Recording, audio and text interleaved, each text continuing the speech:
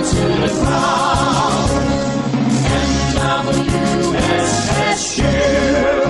marching to the rhythm of the challenges in education.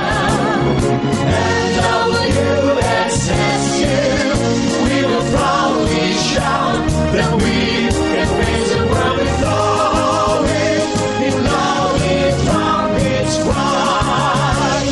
Bring home the glory in the war. Sing how the bright of wisdom days, in flames of thousand torches in the sky.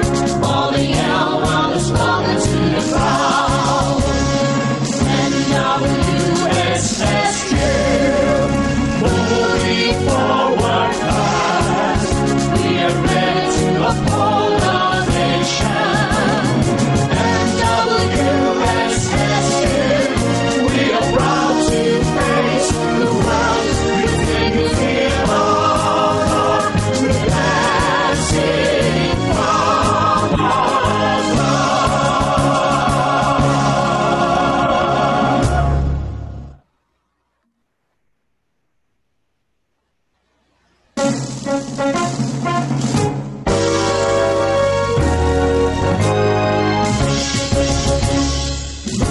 move forward, onward, Norwegians.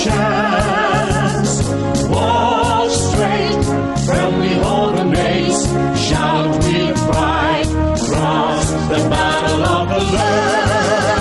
Bring the banner of the NWSSU pride. Bring home the glory in the morning. Sing how we pride of wisdom days. In flames of thousand torches in the sky. All the yell while it's belonging to the crowd. NWSSU, marching to the rhythm of the challenges in education. NWSSU, we will proudly shout that we can raise the world with glory, in loudly trumpets cry. Bring home the glory in the morning. Sing how the bright of wisdom days, in flames of thousand torches in the sky. All the yell while it's belonging to the crowd. NWSSU, moving forward fast. We are ready to uphold our nation. NWSSU, we are proud to face the world with dignity and honor, with blessing from our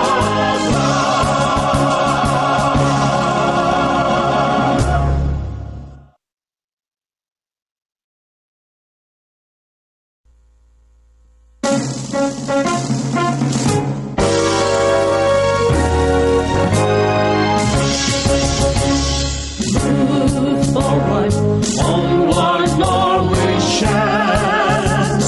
Walk straight, firmly hold the mace, shout with pride, cross the battle of the Lord.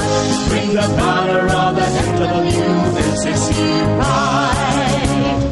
Bring home the glory in the morning. Sing how we pride of wisdom days. In flames of thousand torches in the sky. All the yell while it's belonging to the crowd. NWSSU, marching to the rhythm of the challenges in education. NWSSU, we will proudly shout that we can raise the world with glory, in loudly trumpets cry. Bring home the glory in the morning. Sing how the bright of wisdom days, in flames of thousand torches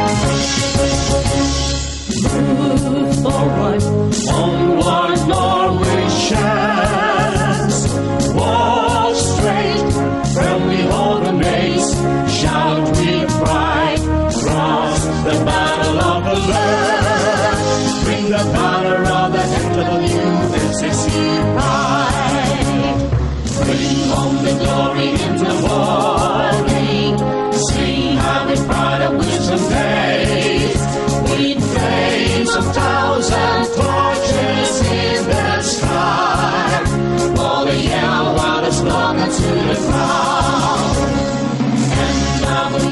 NWSSU, marching to the rhythm of the challenges in education. NWSSU, we will proudly shout that we can raise the world with glory, in glory from its cry. Bring home the glory in the morning, sing how the pride of wisdom days, in flames of thousand torches in the sky, falling out while it's falling to the crowd. NWSSU, moving forward fast, we are ready to uphold our nation. NWSSU, we are proud to face the world. We think we give honor, we're dancing from our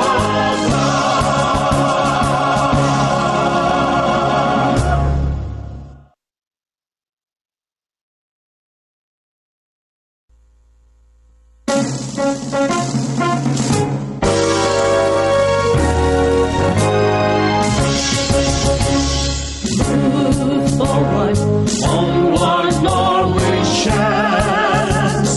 Walk straight, firmly hold the mace, shout with pride, cross the battle of the Lord, bring the banner of the NWSSU pride. Bring home the glory in the morning, sing how with pride of wisdom days, with flames of thousand torches in the sky, all the yell while it's belonging to the crowd. NWSSU, marching to the rhythm of the challenges in education.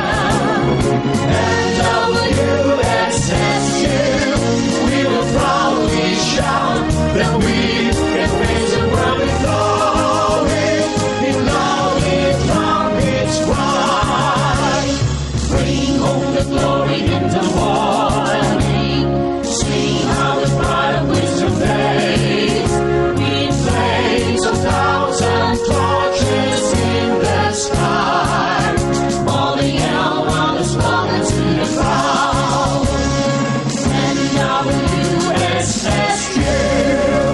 moving forward fast, we are ready to uphold our nation. NWSSU, we are proud to face the world. We think we give honor, we're dancing from our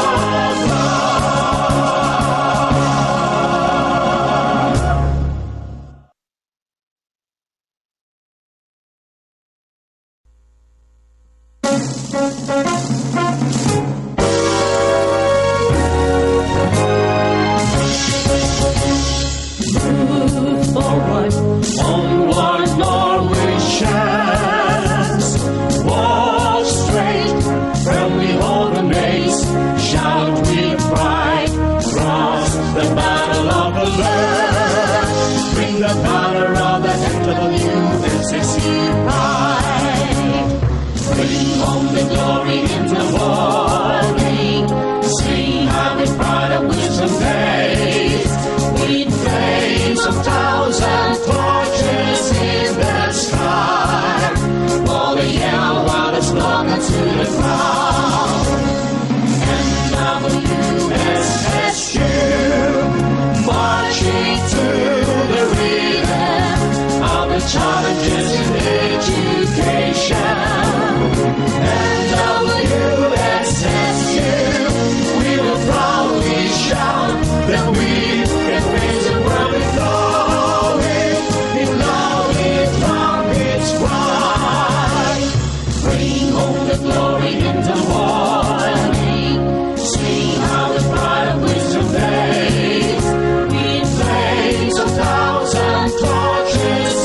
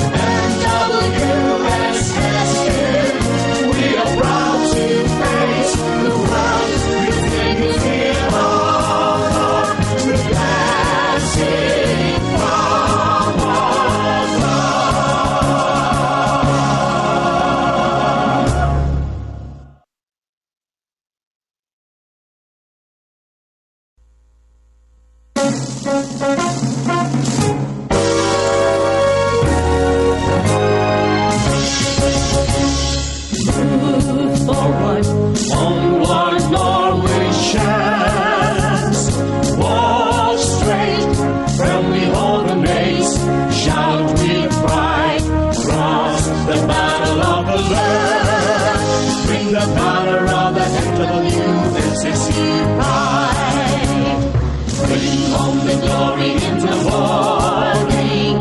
Sing how with pride and wisdom days. With flames of 1,000 torches in the sky. All the yell while it's blown to the ground. WSSU marching to the rhythm of the challenges in education. And WSSU, we will proudly shout that we can raise the world with glory, in glory from its cry. Bring home the glory in the morning. Sing how with pride and wisdom days. With flames of 1,000 torches in the sky. All the yell while it's flowing to the crowd. And WSSU, moving forward fast. We are ready to uphold our nation. And WSSU,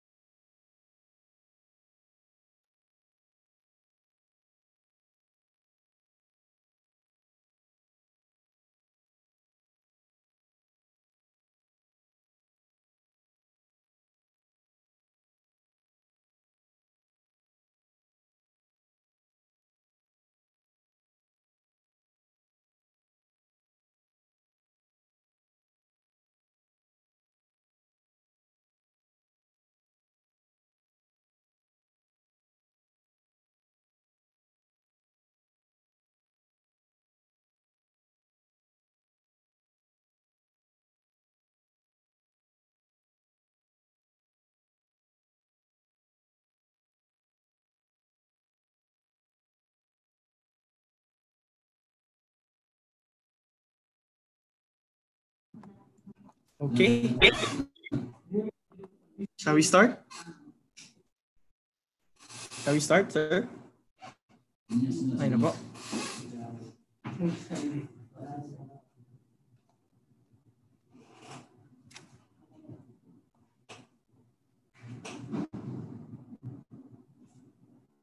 Okay. Good morning, Eastern Visayas, and to the hundreds of academic professionals in attendance from the Zoom, Facebook, and YouTube live platforms. Welcome to the 9th webinar session of the Training Workshop on Course Modules Production for Flexible Learning in Higher Educational Institutions, presented to us by the Content Development Committee of the Eastern Visayas Higher Educational Institutions Flexible Learning Management System Consortium. Ladies and gentlemen, this is Rexor Magbutay from the College of Arts and Sciences of Northwest Samar State University, and it is an honor to be the face that welcomes all of you here today as your moderator for the webinar.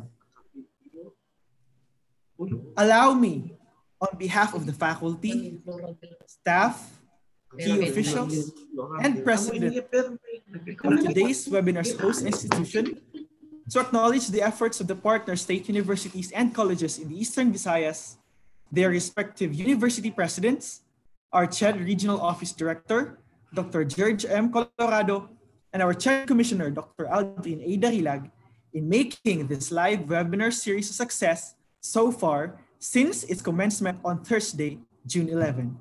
Thank you very much. Now, as we proceed to the official opening of the program today, it is best that we first lay down and establish once and for all some video conferencing etiquettes we all are expected to carry out all throughout this session. First,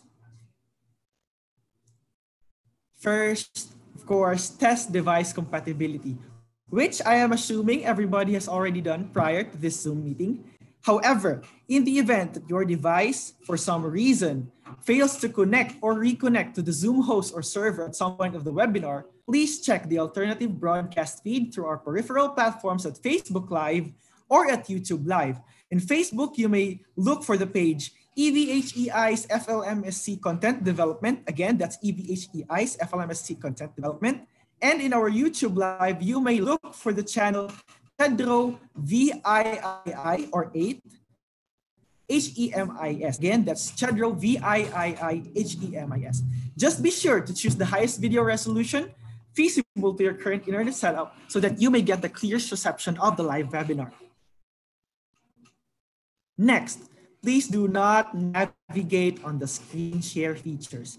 That is the last thing we ever want to do as participants of this meeting.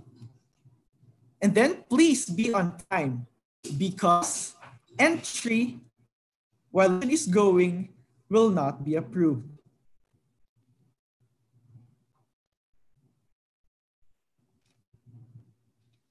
Next, to the attendees in the Zoom meeting, please do not forget to mute your audio and video. However, if your videos are active, please practice decency. And please practice decency. Next, please rename your profile. To those who are participating in the Zoom meeting, we already know the drill. In the previous sessions, we were requested to affix our institutional affiliation before our names, and the same is still encouraged of us today. Just hover around the Participants tab, look for your name, and press Rename to create the necessary changes. Again, hover around the Participants tab, look for your name, and press Rename to create the necessary changes. And then if you are on Zoom meeting, please wear proper attire, even at least for your trunks. Huge shout out to the Director of Quality Assurance of the university for lending me this very beautiful coat that I am using right now. Next, please avoid distractions so we can get the most out of today's resource speakers' input. And then, during the open forum, at a later stage of this webinar, please speak only if and when recognized. For our participants in Facebook and YouTube Live, your comments and questions will also be entertained. And finally, please log out only at the end of the session. Again, only at the end of the session. This is to ensure that everybody gets a fair share of the knowledge we will be given freely later on. And for our Facebook and YouTube Live audience, here are some other internet etiquettes or netiquettes to consider. First, be kind and polite in asking questions and in expressing comments, questions, suggestions, and or feedback on the comment threads. Next, trolling is highly discouraged. And avoid capitalizing all the letters in your comments. And remember that a little review and that little backspace key could be the friends that will save us from the potentially inevitable image of yelling over the screens of your cell phones and your laptops. Please double check your questions, comments, suggestions, and or feedback before posting so to develop a well-constructed and cohesively logical answers from our speakers. Remember, the first step getting the right answer is asking the right questions. If the connection of the live coverage is unstable, transfer to another available platform. Or if all else fails at this very moment because of the poor internet feed in your sites or areas, you are always welcome to revisit and access the archived videos found in the alternative channels, which will be available shortly after the conclusion of the webinar. You may check HEIs FLMSC Content Development and Chedro VIII or 8 HEMIS on Facebook and YouTube, respectively. And finally, prior sessions on the Facebook and YouTube pages of EVHEI's FLMSC, let us remember that what we have right here is a platform for educators, and as such, we must behave accordingly. So that's pretty much the etiquettes that we need to consider all throughout the session of this webinar. Now, to grace the opening of this session, may we request the Dean of the College of Engineering and Technology of Northwest Samar State University, Engineer Rio M. Makiling, to lead us the prayer.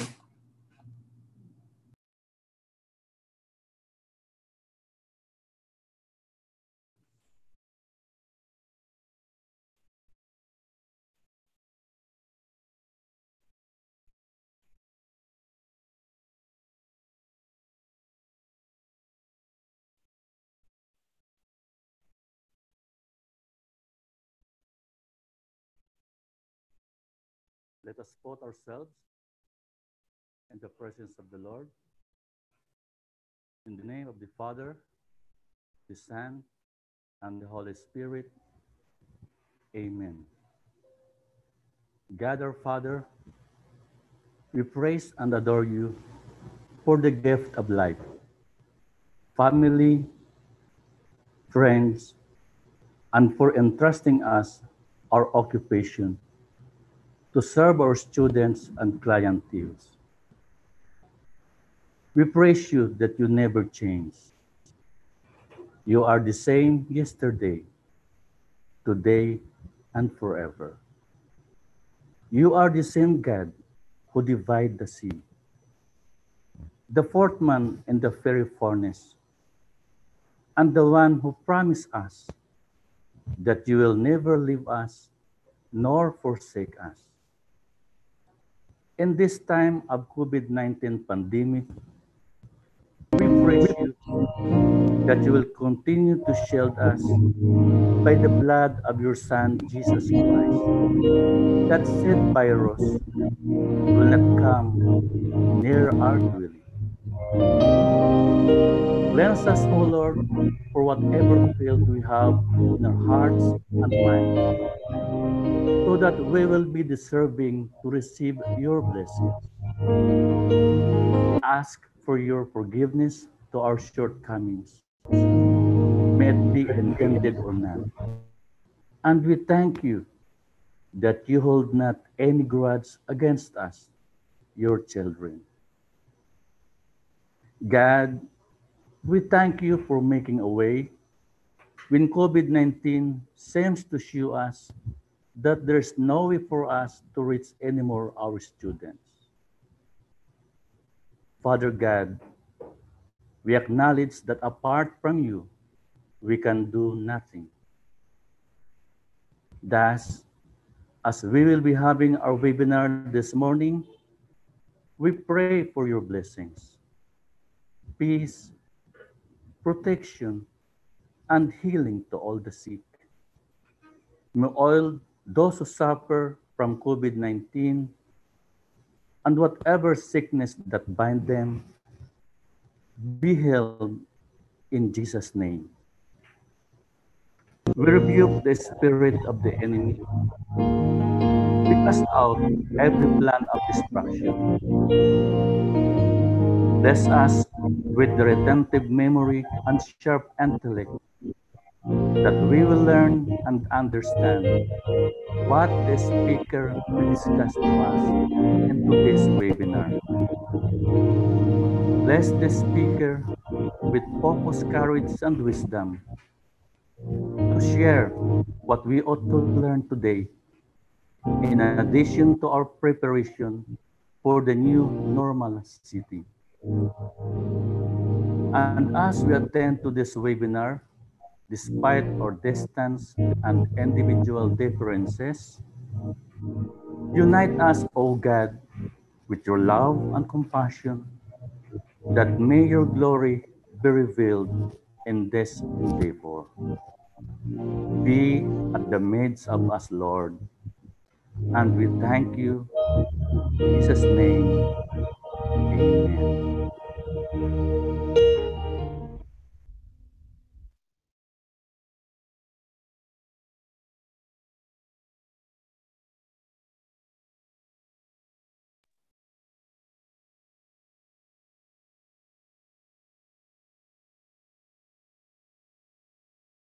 Good morning once again, ladies and gentlemen. Before we proceed to the introduction of today's resource speaker, let us first have a quick recap of the webinar session that has concluded yesterday. Through one of the professors in the College of Education in the Northwest Somerset University, please welcome Dr. Maria Lucille H. Dollado.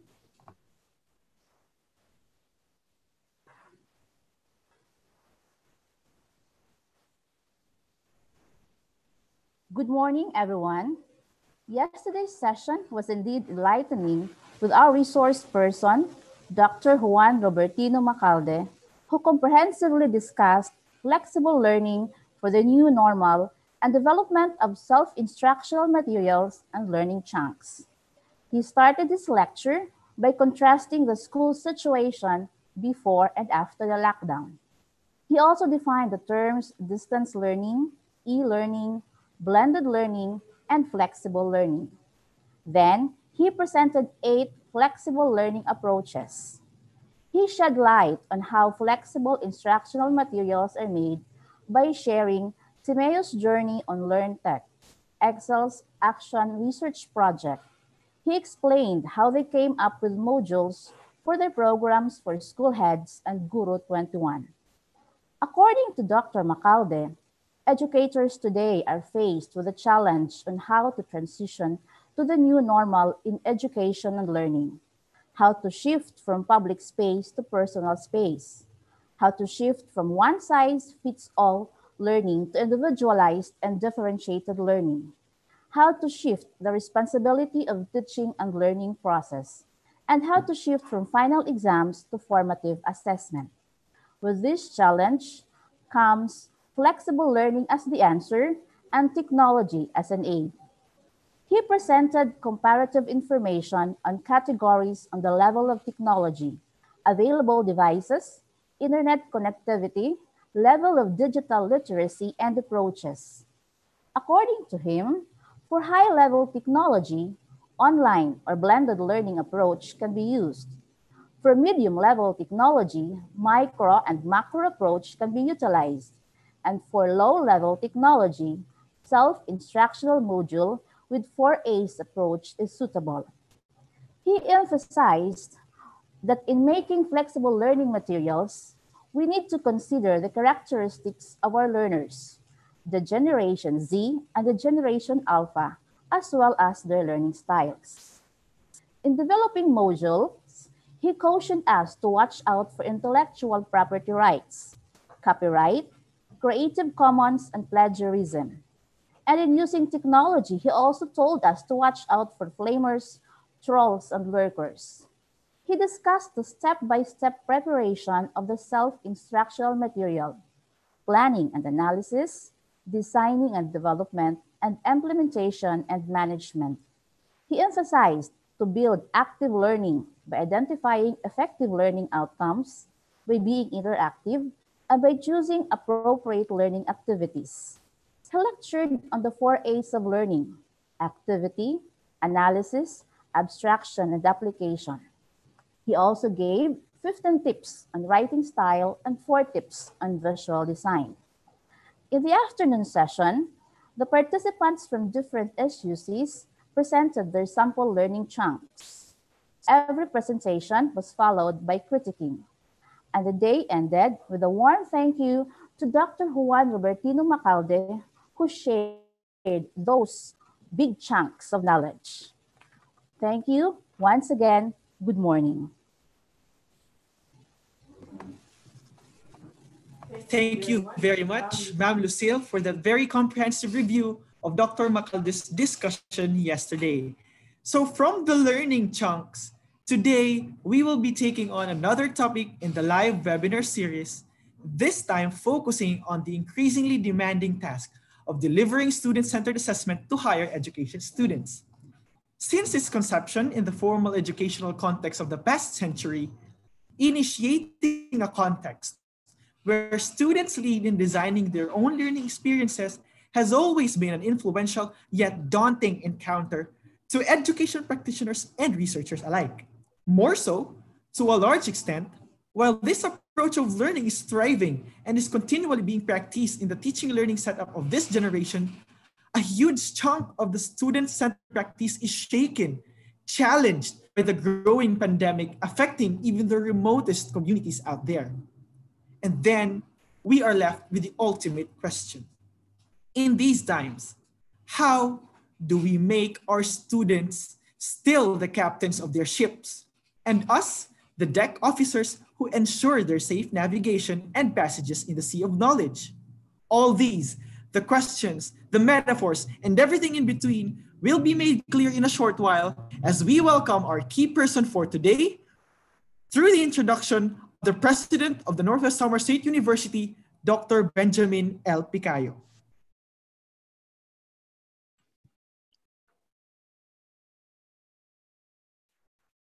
Hello, good morning, everyone. To our beloved Commissioner Aldrin Darilag, the brainchild of this consortium, the father of CHED of Region 8, Regional Office Number 8, Director George Colorado and his staff, fellow president of state universities and colleges in the region, official of SOCs, participants from different universities, good morning. It's my pleasure to introduce to you our resource person of today's FLS webinar. She is a woman who always strives for success. She's a woman of passion. Today, as everyone partakes in this webinar session entitled Designing Student-Centered Assessment and Flexible Learning, we will be listening to a woman with incomparable passion and unparalleled standard of excellence. As a university professor in the Philippine Normal University, where her career as an educator, curriculum planner, evaluator, and researcher has blossomed. In fact, she is known as a woman who remains undeniably firm with her passion in her field. Our resource person has a very profound inclination to teaching and learning, as she finessed her undergraduate degree in elementary education with flying colors in PNU. Her doctorate degree in research and evaluation in the university of the Philippines. And on top of that is her postdoctoral fellowship for leadership in research, which she obtained from the University of New England, Australia. After she was lead various national research projects, being the inaugural director of the Philippine National Research Center for Teacher Quality. Our resource person is also nationally and internationally commended personality for having to publish books, chapters, and articles in the areas of educational assessment, teacher education, and mathematics education. She has been a valiant community catalyst, serving hand in hand with many big institutions like the Commission on Higher Education, Department of Education, World Bank, Australian government, smart communications, and many more in formulating curricular and system reforms. She has also held various administrative positions in PNU and academic research and international research program. The most recent was her being the Dean of the College of Flexible Learning and EPNU for 3 fruitful years. Presently, our resource person is the president of the Philippine Educational Measurement and Evaluation Association, or the PMEA. Proud and determined, she is the first to conduct series of webinars on digital citizenship for PNU system faculty and staff in the first month of the COVID-19 in the country, which is actually her latest innovation.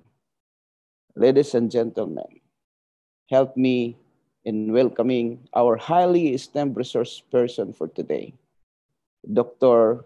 Marilyn Obiña Balagtas from Philippine Normal University.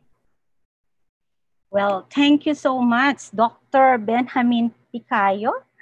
That was so generous of you. I was so overwhelmed by your introduction, sir, and I hope I could meet your expectations. Thank you so much. To our commissioner, Dr. Aldrin Darilag, and all other officials from CHED Region 8 who are facilitating this webinar, and to Dr. Jude Duarte, who communicated with me to be part of this webinar. Thank you, sir, for your trust in me. To all other officials, faculty, and my colleagues in education who are tuned in this webinar via Zoom, Facebook, and YouTube. A pleasant morning to one and all. It is indeed an honor and a pleasure to be part of your program.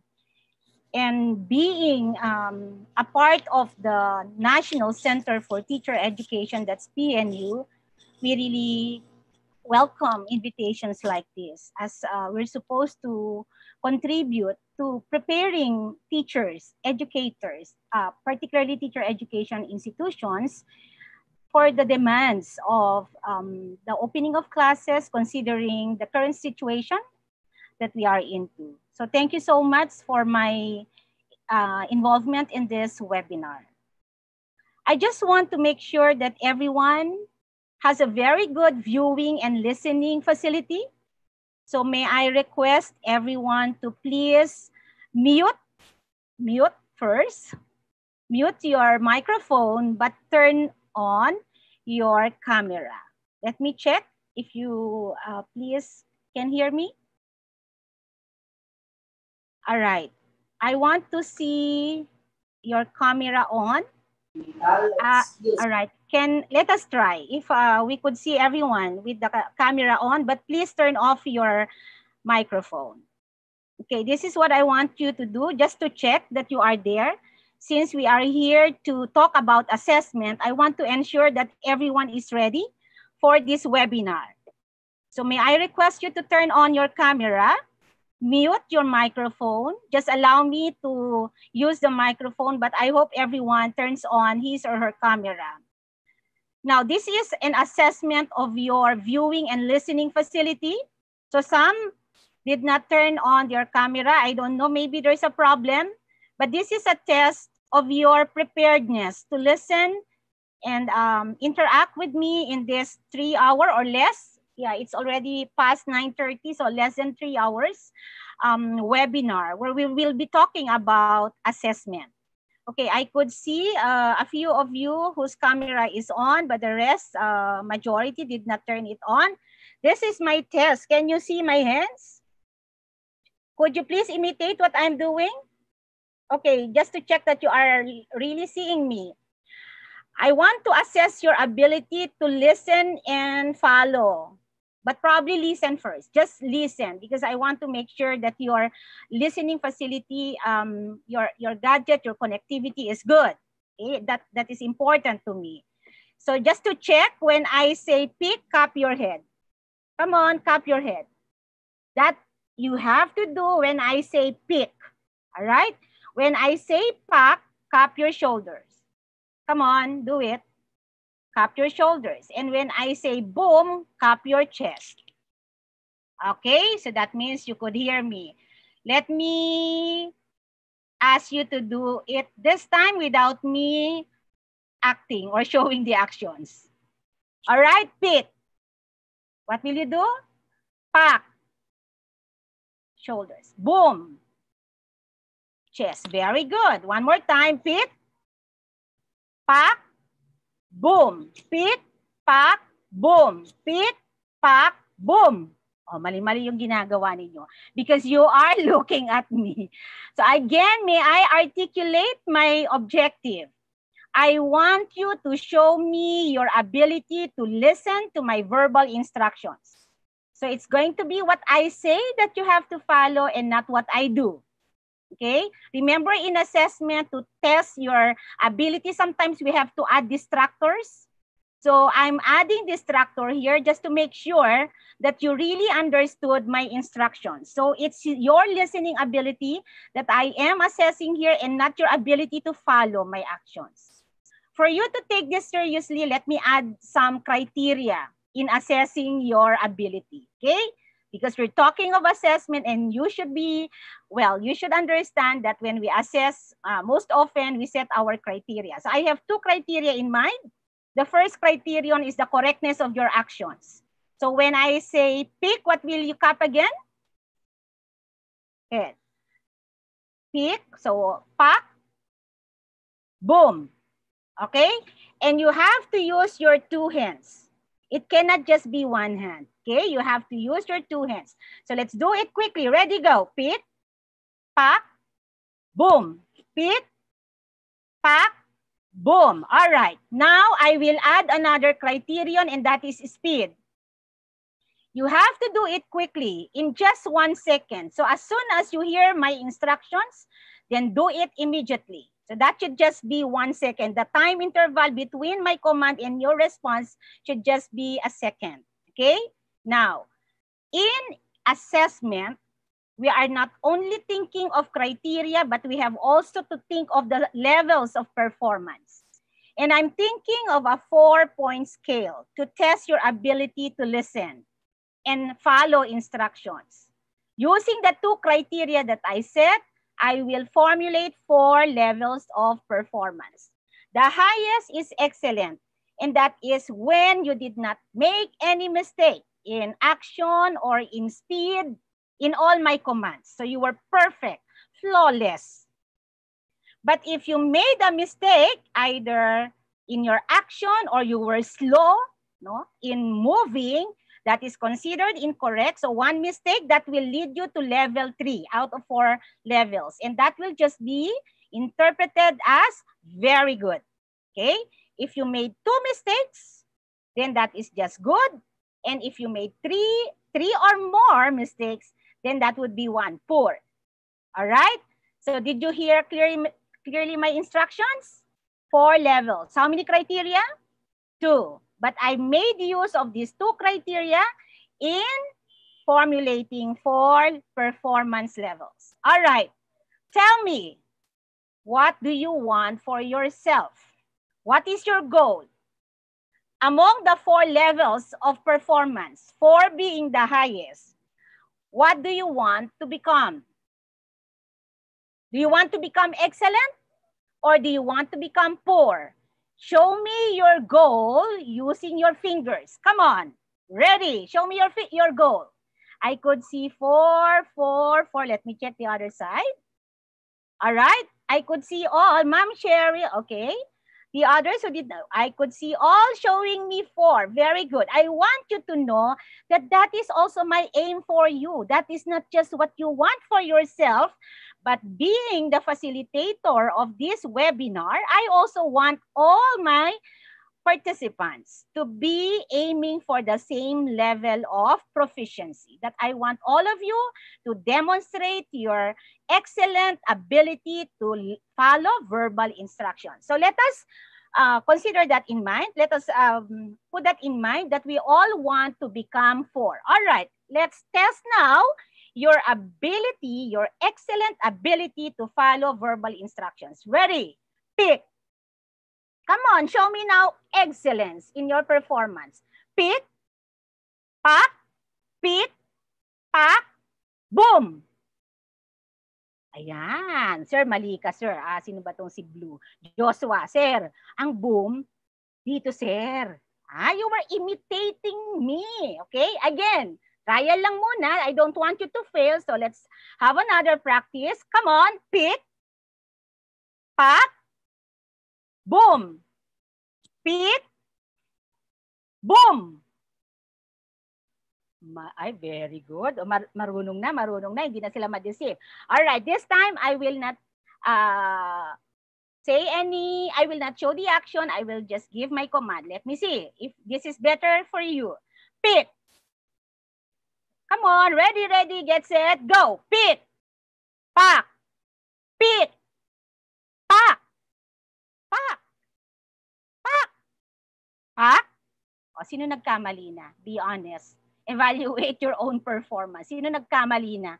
Show me your hand if you made a mistake. How many missed one? Oh, no one admits? O, sige, di excellent pa rin. Okay, ready? Let's have another round. Pick, pack, pack. May nagkamali na, may na-bluff na. So, who made a mistake? Raise your hand, come on.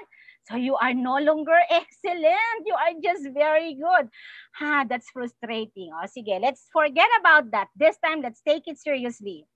So, that's just a practice. That's just a rehearsal. Now, it's going to be our final assessment. In the interest of time, let's do it seriously. Ready? Pick, pack, pick, pack, pack, pack, boom, boom, boom. Ayan. Sino nagkamali? Taas nga kamay. Sino nagkamali? Wala. O, sige pa nga. Isa pa nga. Pick. Ayan. Nag-i-strategize na yung iba sa inyo. May pumipikit na ngayon. Hindi ko sinasabi, but that is a good strategy. So you won't be deceived by my actions. Ready? Seriously? Pick. Pack. Pack. Pack. Boom. Boom. Boom. Wow, ang galing. So that's it. Congratulations. How many got 4? Taas nga ang self-evaluation nyo. Show me your self-evaluation. Is it 4, 3, 2, 1? Show me. All right, let me just check the other side. Okay, everybody shows 4. Congratulations. That's how I evaluate you too, having seen your performance. So I'm glad you all have an excellent listening ability and facility to listen and view my presentation. So we can now turn off the microphone. Sorry, not the microphone, but the camera. So if you like, but don't turn on your microphone. So I can show you now my slides as I have been tasked to talk about designing student-centered assessment in a flexible learning environment. Okay, so let me show you my slides. May I request our moderator, Rexor, to to please remind me if something is wrong with my presentation, if you could not view it. Sir Rexor. Okay, I'm showing my screen. I hope everyone could see it. Yes, ma'am. Yes, okay, po. Good. We are currently seeing the slides. Okay, so I'm now showing you my slides. Thank you so much for all your participation. And again, congratulations for having shown us an excellent ability to listen and follow instructions. I would like everyone to know that my session is something that I hope could contribute to your current efforts of preparing course module, right? You are developing materials for instruction. And I heard you have already started doing the work.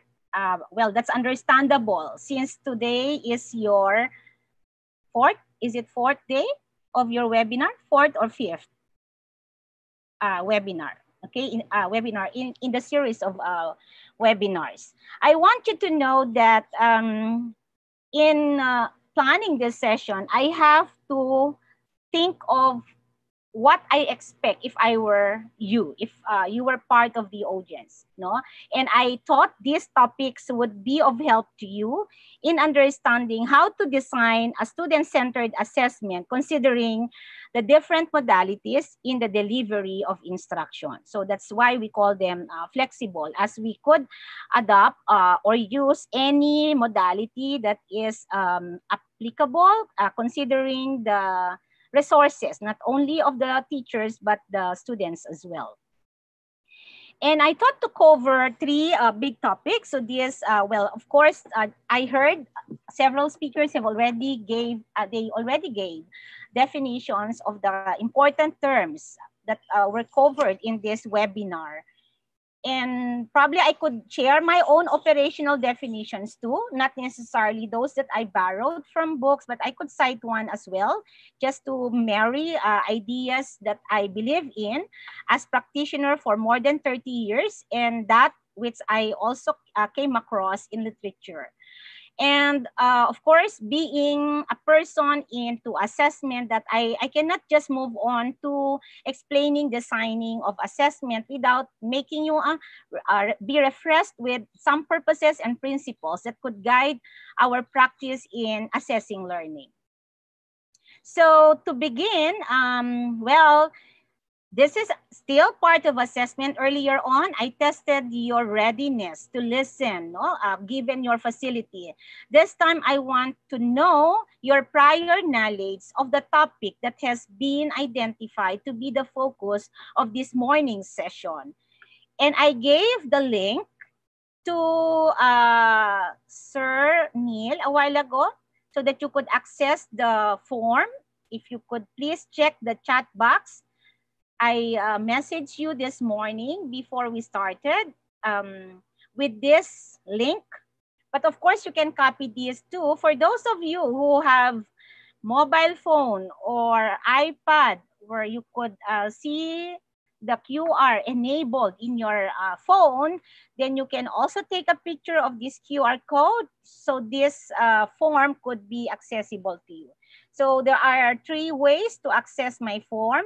One is the link that I shared in the chat box of the Zoom, and I hope Sir Neil also shares that to the ones who are hooked to Facebook and I understand YouTube, if that's possible.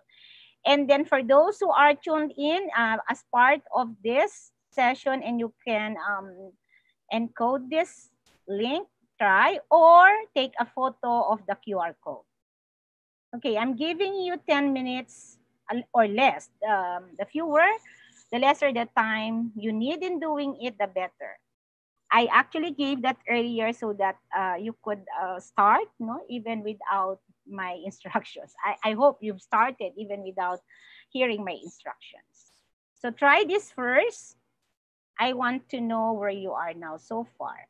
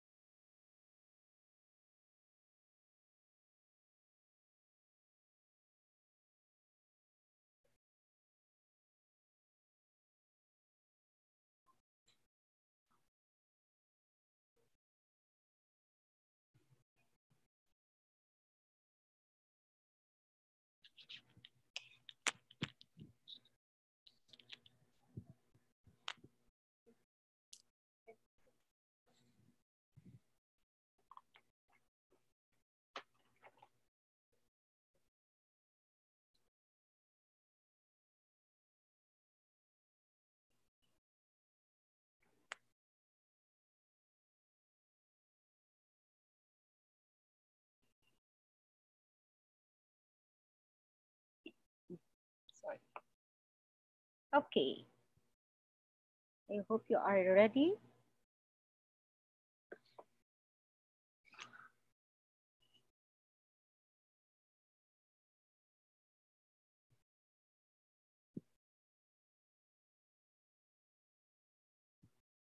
Okay, let's move on.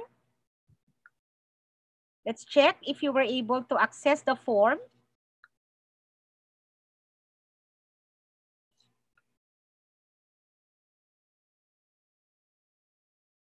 So this is a test of your prior knowledge.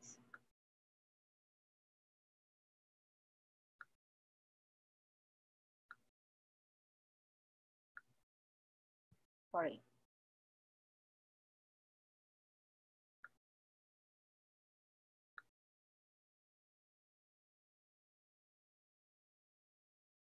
So there were only 5 respondents. So what happened? I want to see the response of the others.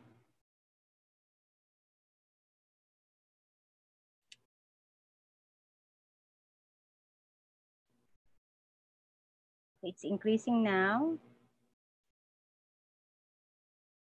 Okay.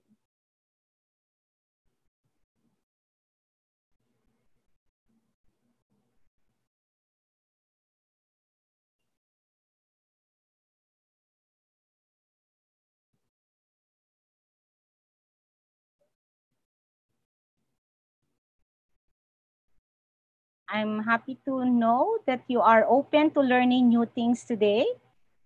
That's the mode. That's the most popular response. From 23 respondents so far.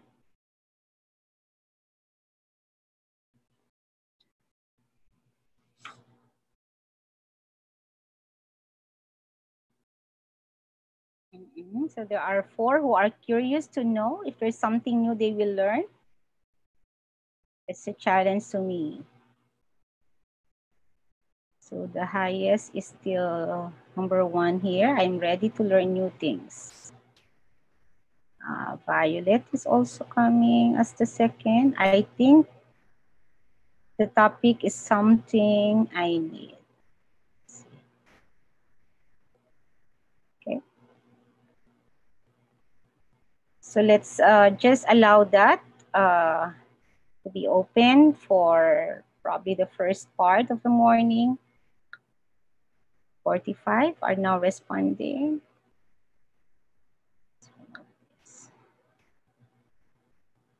So there are 3 popular responses. I already heard the resource person. One heard me already talk. Yes, because I think I have been to 3 universities in this consortium. Samar State University with Dr. Marlene Maikatukaya as the president. Ma'am Cardoso of Samar State University. And prior to that, maybe more than a decade ago, when I've been to PIT for, I think, 3 days or more. And of course, our sister university, Leyte Normal University. Sister because Leyte Normal is part of the National Network of Normal Schools. And we do have a lot of projects together in this network. And recently, the project that I directed with Leyte Normal as a part is the training for the newly hired teachers of the Department of Science and Technology scholars who are now in the DepEd system. So that's the RA 10612. So probably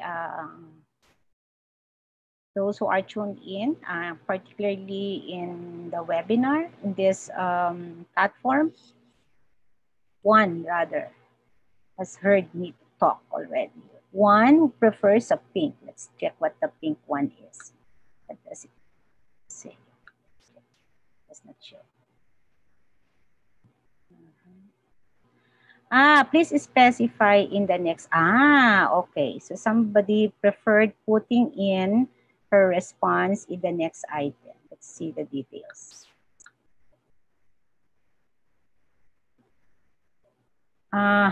She wants new strategic ways in assessing students' learning. All right. in this time of pandemic? Yes, that's our target. Okay. I'm ready. All right, good to know. Let's look. What do you teach in the tertiary level? So most of you are non-educ. All right. So you are probably in a comprehensive college or university. Unlike the Philippine Normal University, of course, that's the only university I think in the Philippines that focuses only to teacher ed. Leyte Normal is already comprehensive too, I think. Have you experienced teaching online? Majority said no. So that's understandable. So that's the reason probably why you are here tuned in this webinar. How ready are you in teaching in this coming opening of classes in HEIs? I still need to help preparing myself. So that's the reason why you are here in the webinar. I am very much ready to teach. Very good. 18 said that. Probably these are the experienced online facilitators because more than 20%, 44 said yes to have experience teaching online. And I hope they experience assessing online as well because that's assessment is a component of instruction. So it says here, who sets the learning objective? So this is now the start of the question of knowing your knowledge of what we mean by being student-centered in the way we assess students, particularly now that the modality is flexible, which is open to a modality that the students prefer, considering their pace and place and resources. Well, many would say still the teacher has to decide on what the learning objectives should be. So still the teacher, and followed by number 3, which says it depends on the level of needs probably. That's the third one, the green one, L. It depends on the level of maturity of the learners. So the popular, we can see the trend that the popular is still giving the responsibility to the teacher, the responsibility rather to decide on what the learning objectives should be for their assessment, which should be linked to the objectives of their instruction. And for the 7th question, who sets the learning strategy? Again, the most popular response is the teacher decides that. No? It's the teacher who decides on what the appropriate learning strategy is for assessment, the learning strategy for assessment. And next, who designs the assessment for learning in a student's, this is the who sets kanina, ito naman, who designs the assessment for learning in a student-centered assessment in a flexible learning environment? The popular answer is still the teacher, being an authority. And the 9th one, which of the following processes in designing an online assessment are not ideal? And you put here step 1 as not so ideal, followed by number 56. Okay, let's check the question later on. Step 2. But the answers here are actually these ones that were checked. Number 10, all are possible, but the frequency, this is a multiple response type of question. And so you can tick all if you want, but again, the frequency differs. So let's check on the question where, wow, we have 186 respondents now. So these were the questions for those who were not able to access the form. Let me show it to you so you have an idea of what the others have accomplished. And as long as you are tuned in here, I hope you could imagine what I wanted everyone to tell me first so I understand where you're coming from. So majority said, I'm ready to learn. I just want to check the question which says, so here you're supposed to give your own answer. I did not close the item by just fixing the response to what I thought one could provide. I made it open to accommodate other possible thoughts that the participants might want to share instead of just picking a response from a set that has already been designed or anticipated by the assessor. So this is one way of making your assessment open, making it more student-centered to accommodate preferred responses of your assessees or your students. So you provide a space for that. So that is to give respect to their own preferred response and not to be reliant on you all the time. What do you teach in the tertiary? I hope I captured all possibilities here. Have you experienced? This is a binary type of question, so we only expect two answers there. How ready are you in teaching? Well, these are the choices, and I think the majority said, I still need help preparing myself on online teaching, if ever this is the modality to use in the first part of the term. And I think we have to be ready with that. And for the questions, who sets the learning objectives? So it is the most popular in your in the frequency that we saw a while ago is the teacher. For number 7, who sets the learning strategy? A while ago, the learning objective. Okay, so that's the difference. This time, it is, well, I think the majority still said the teacher as the authority of instruction. And for the 8, who designs the assessment, still the teacher was chosen as the popular response. And for the questions, which of the following processes in designing an online assessment is or are not ideal?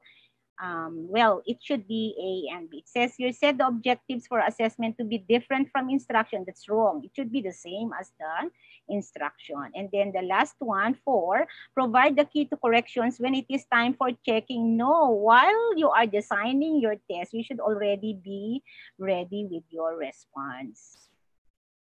Don't let the students answer your test without you preparing the key so that you are assured that all questions have an answer.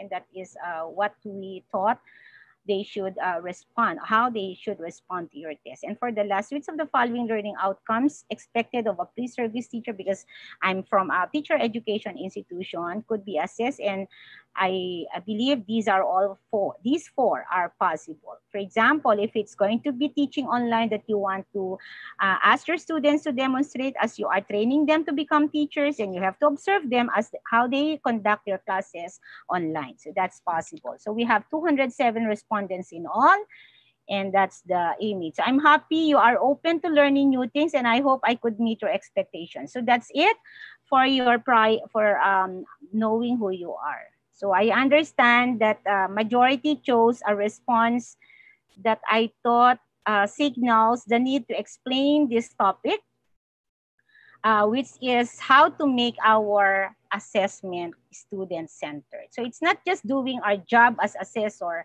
but making our assessment not so reliant on teachers, but to empower our students as well. So they have a voice in the assessment process. Now, for those of you who failed to access the form, although there were 200 plus who answered it, if I had to prepare a test, a test of your prior knowledge in paper, I can actually redesign it to make it more practical, which I could not do in the form that I did. This format is not possible in the form that I did. But I was able to do it in paper, and I want to show the modification, that the format has been modified, but the intention is there, still there. So that's what we have to be mindful of. There are adjustments that we have to make when our assessment is in paper, and that when it has to be converted into an electronic form. But we have to keep in mind the intention. It should not change. So what do I mean here by changing the format? To make it more practical, for the latter part of the test, the ones that ask you your prior knowledge of what we mean by being student-centered in our assessment. The format there is multiple choice. This is also a sort of multiple choice, but I'm using a scale here. This is like a Likert scale, a semantic differential scale rather, where you see two contrasting words. Usually in Likert scale, these are adjectives to, they are antonyms, but here I'm using the extreme individuals teach in a classroom in the way we deliver instruction, the teacher-centered and that of a learner-centered. So this is a reformatting of the format that I use in the online testing. And that is possible when we prepare for the assessment that we have to implement, considering the resources that our students have access to, not only the ones, the resources that we have access to as teachers. So this is just a way of reminding us what we mean by being student-centered, okay? And look at this. If you chose a response close to 1, which is the most popular based on our analytics, that would tell us that you really see yourself most credible to decide on how the learning should be delivered, how the students should learn, how instruction should be delivered.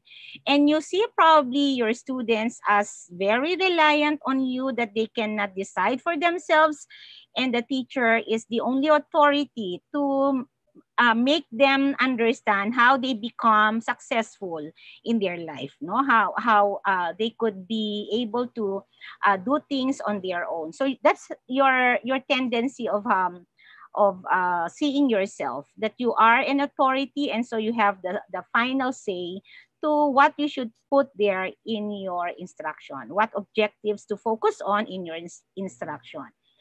And that's understandable, because that is your position. That is the role that you are expected to play in the classroom. However, there are learners who probably could decide for themselves already. No? They need some sort of guidance from us, but not to be too reliant on their teacher all throughout their learning time.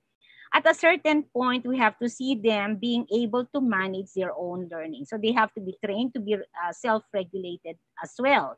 So if you chose number 7, you see your students very independent, that they are very self-reliant, that they are mature enough to decide on how to acquire the needed knowledge, skills, attitudes, and values that will enable them to enjoy a happy, a healthy, and productive life.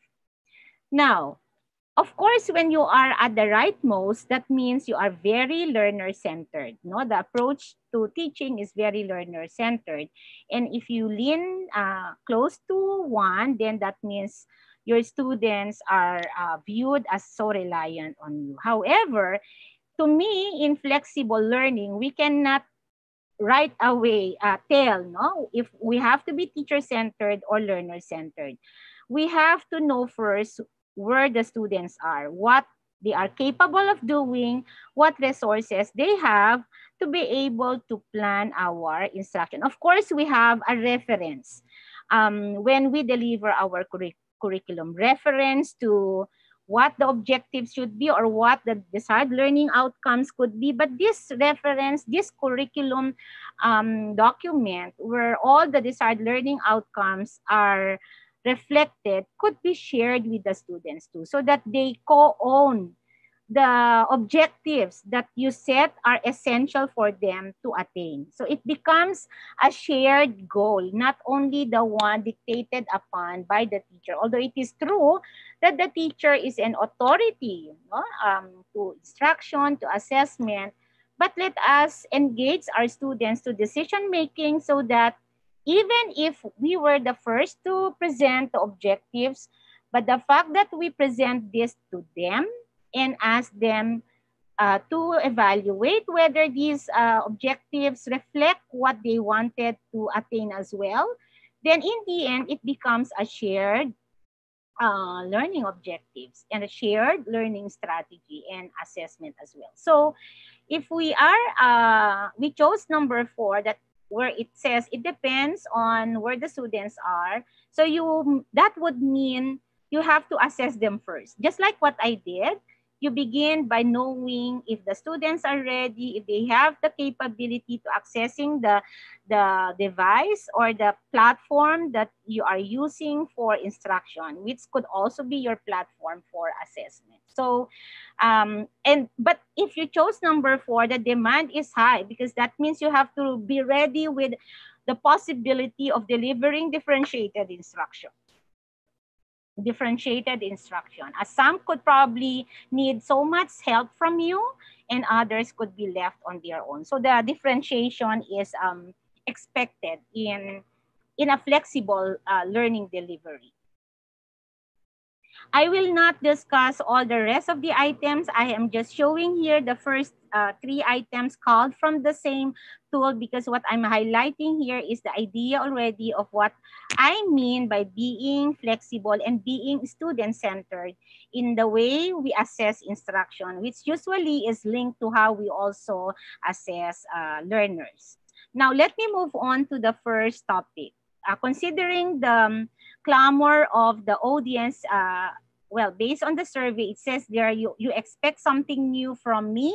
You are looking forward to learning new things that could help you design your plans for this coming school year. I thought it's good to, well, make you understand again, especially those of you who have probably not have obtained a program in teacher ed, because I understand most of you are from non-education, delivering non-education programs. Usually in tertiary level, we are not required to take the licensure exam. So for the sake of those who probably did not earn units in professional education, at least in the teacher education programs, I hope this could be of help to you. So this is the idea of knowing who you are. But of course, being the planner of this instruction, you have to anticipate all possibilities. And I hope I could meet your expectations. So I want to make clear here what I mean by assessment. Okay, so to me, when we talk of assessment, this is not evaluation. This is needed when you evaluate. This is a process that we do first prior to judging the performance of our students. So it is a process of gathering both quantitative and qualitative information or indicators or evidences of students' learning. Okay, and I highlighted quantitative here because this is usually what we do, especially in our case where we deal with a lot of information coming from one student or coming from many students, not only from a class, but different classes. So to make our assessment more practical, that sometimes we prefer dealing with quantitative data. And so what we do with the data that we gather, although initially some could be qualitative, we convert them to quantitative for easy organization and interpretation of data. For example, in essay, we gather something qualitative, but we quantify that after by giving points that could indicate the degree of quality of response given to the essay. So from qualitative, you converted it into quantitative, but you have to go back to its meaning again after, because numbers are meaningless unless you put value to them. So that's how valuable measurement is in the process of assessing learning. And we have to go through this process, especially if we have to decide whether we can promote a person or certify a success of one in learning a course, or recommend for retention or retake of the subject. So we really have to be very confident of the data that we have gathered before we make decision, especially that our decision could make or break the future of our learners. So what does it mean to be flexible? I think this has been covered in earlier webinars, because I heard definitions of terms have been given to, but just probably to share this view that I got from Cherville in 2008, saying that flexible learning gives the learners an increased choice. Naku, napakahirap imit ito. Convenience and personalization to suit their needs. So it is needs-based. So it depends on their needs. So when we talk of flexibility, it's the voice of the learners that we have to listen to, that we have to consider in the design of not only of our assessment, but also our instruction. And that would be very challenging to us teachers. Let me share too my own definition of what I mean by being student-centered here. It is an assessment that captures what the students know, what they can do and value on a set of essential and quality learning, considering the learner's needs, capabilities, and limitations. And when I say flexible learning environment, so this refers to the materials and non-material resources accessible for one to learn at his or her own pace, place, and preference. Okay? So visually, this is how I imagine flexible learning environment is. So imagine this whole learning environment. This could be in school or at home or combination and other resources that students could access in order to learn. So that learning environment could develop or could have learners who are at different level of independence. Okay.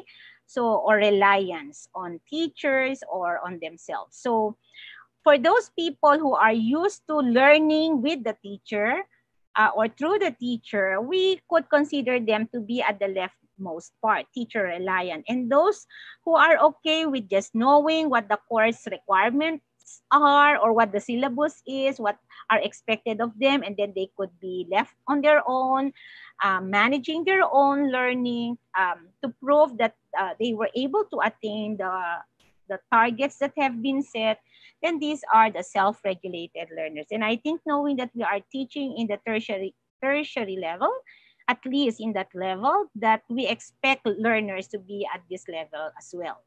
And of course, the parents could be there throughout the process.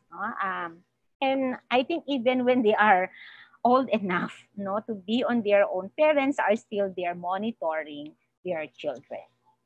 Now, in a learning environment where learners are considered to be still teacher reliant, of course, teacher could be the resource, but teachers probably would need some help from other materials, especially if they see their imperfections. So there are things that they cannot provide in full, where they would be needing some help coming from what we call as instructional materials, okay? And that's where we could probably use the resources in our environment. These could be the realias or print materials to include modules, workbook, work text, textbook, others, or toolkit. I heard there's toolkit.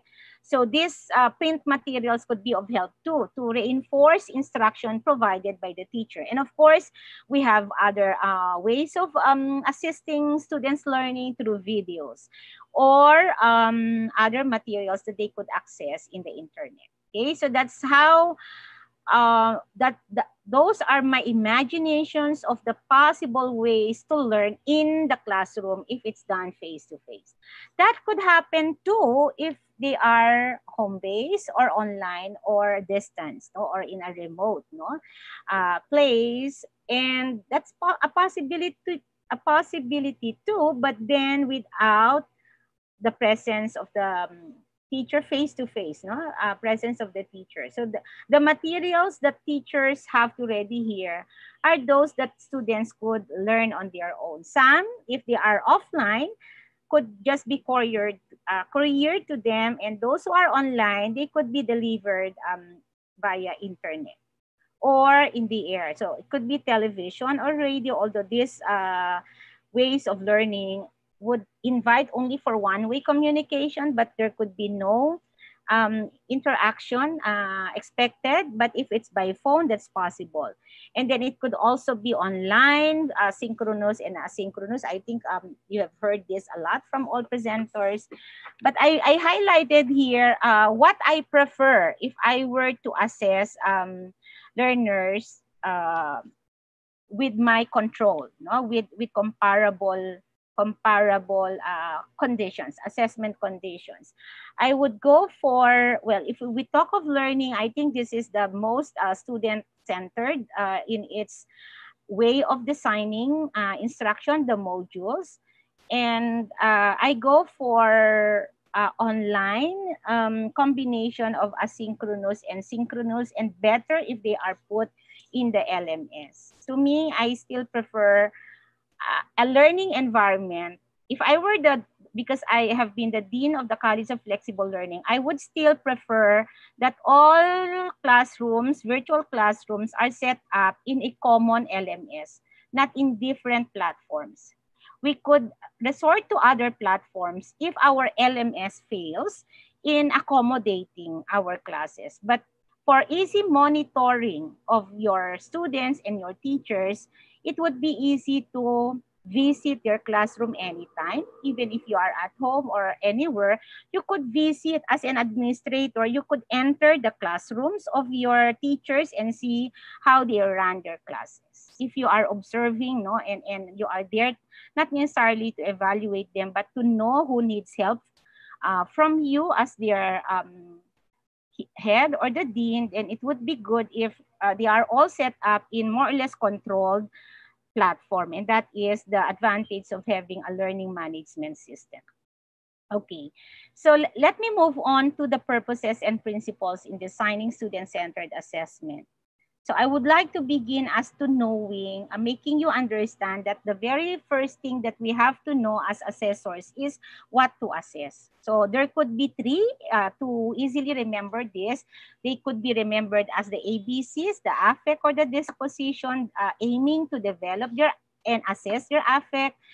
This refers to attitudes and values, the behavior, no, that can be shown, demonstrated, and informed as a result of instruction, and their cognition.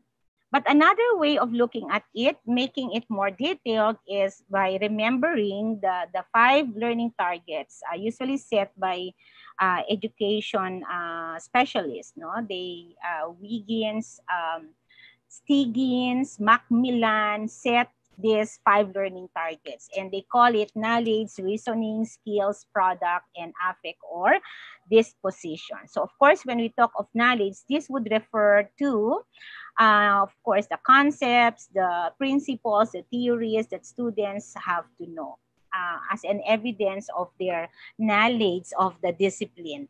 Then we have reasoning, which would require explaining or justifying or processing the information that they've acquired.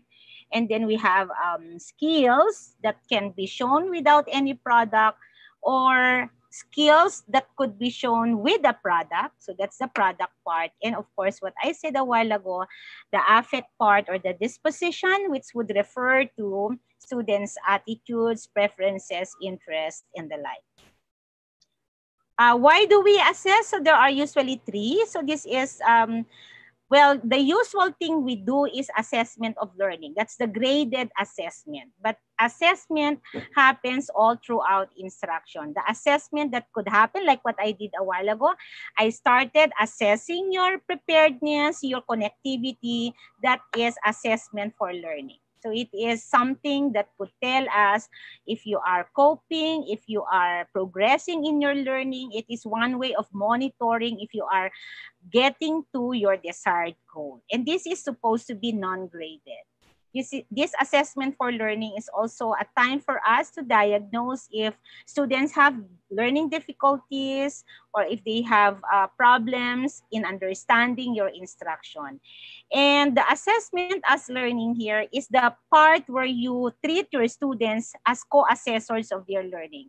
So you don't see yourself as the only authority. You have to help students become authority of their own assessment. So empowering them to understand how to assess themselves so that they don't have to wait for your assessment results all the time. No, they could say if they have been good or not, just like what I did. No, when I started, I asked you what your target is from a 4-point scale, 4 being the highest and 1 being the lowest. You evaluated yourself. You did not just wait for my evaluation to you. You can do that by yourself. And that is because you were assisted. So whatever is my yardstick in judging you should also be your yardstick in judging yourself, so that we could compare and see if you are as credible as the teacher in assessing yourself. So that's what we do in assessment as learning. And especially that we talk of student-centered assessment, we have to practice this. Now, if you notice, I said a while ago, the most popular purpose of assessment is assessment of learning, because we end up grading our students, and we are conscious of that. And our students are also conscious of that because they don't want to get low grades from us. If you look at the diagram, it goes back to this. What does that tell us?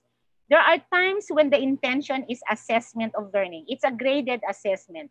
But if you see majority of your students did not meet your criterion, and when I say meet your criterion, let's say you are targeting that at least 75% of your students should have demonstrated proficiency. But after their task, performance of the task, majority did not make it. Majority ended just approaching proficiency. Will you grade them on the results of assessment?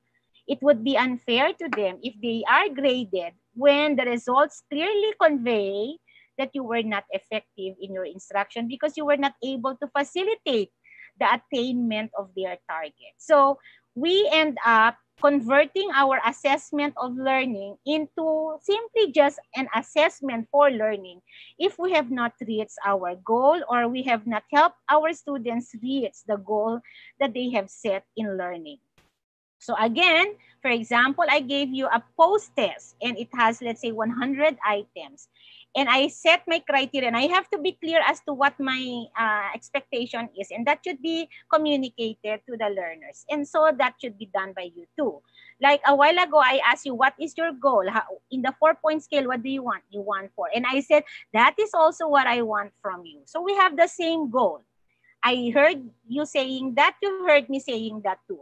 But if in the end, you did not reach your goal, or some of you did not reach the goal, konti lang, mas madami yung nakaabot sa 4, then that is indicative of my effectiveness as a teacher. But if it is the reverse, then that is embarrassing. I cannot take that as a result of instruction and then make you suffer from my ineffectiveness by grading you. That's so unfair on your part. And so well, I would be unfair to you, and that will not make me feel happy, definitely, if I know how assessment should be done. So, again, I want this to be clear, because though I put here assessment of learning and usually summative is considered graded, please check first the results. So that's the reason why using online assessment with automatic data analytics is so powerful, as we could easily see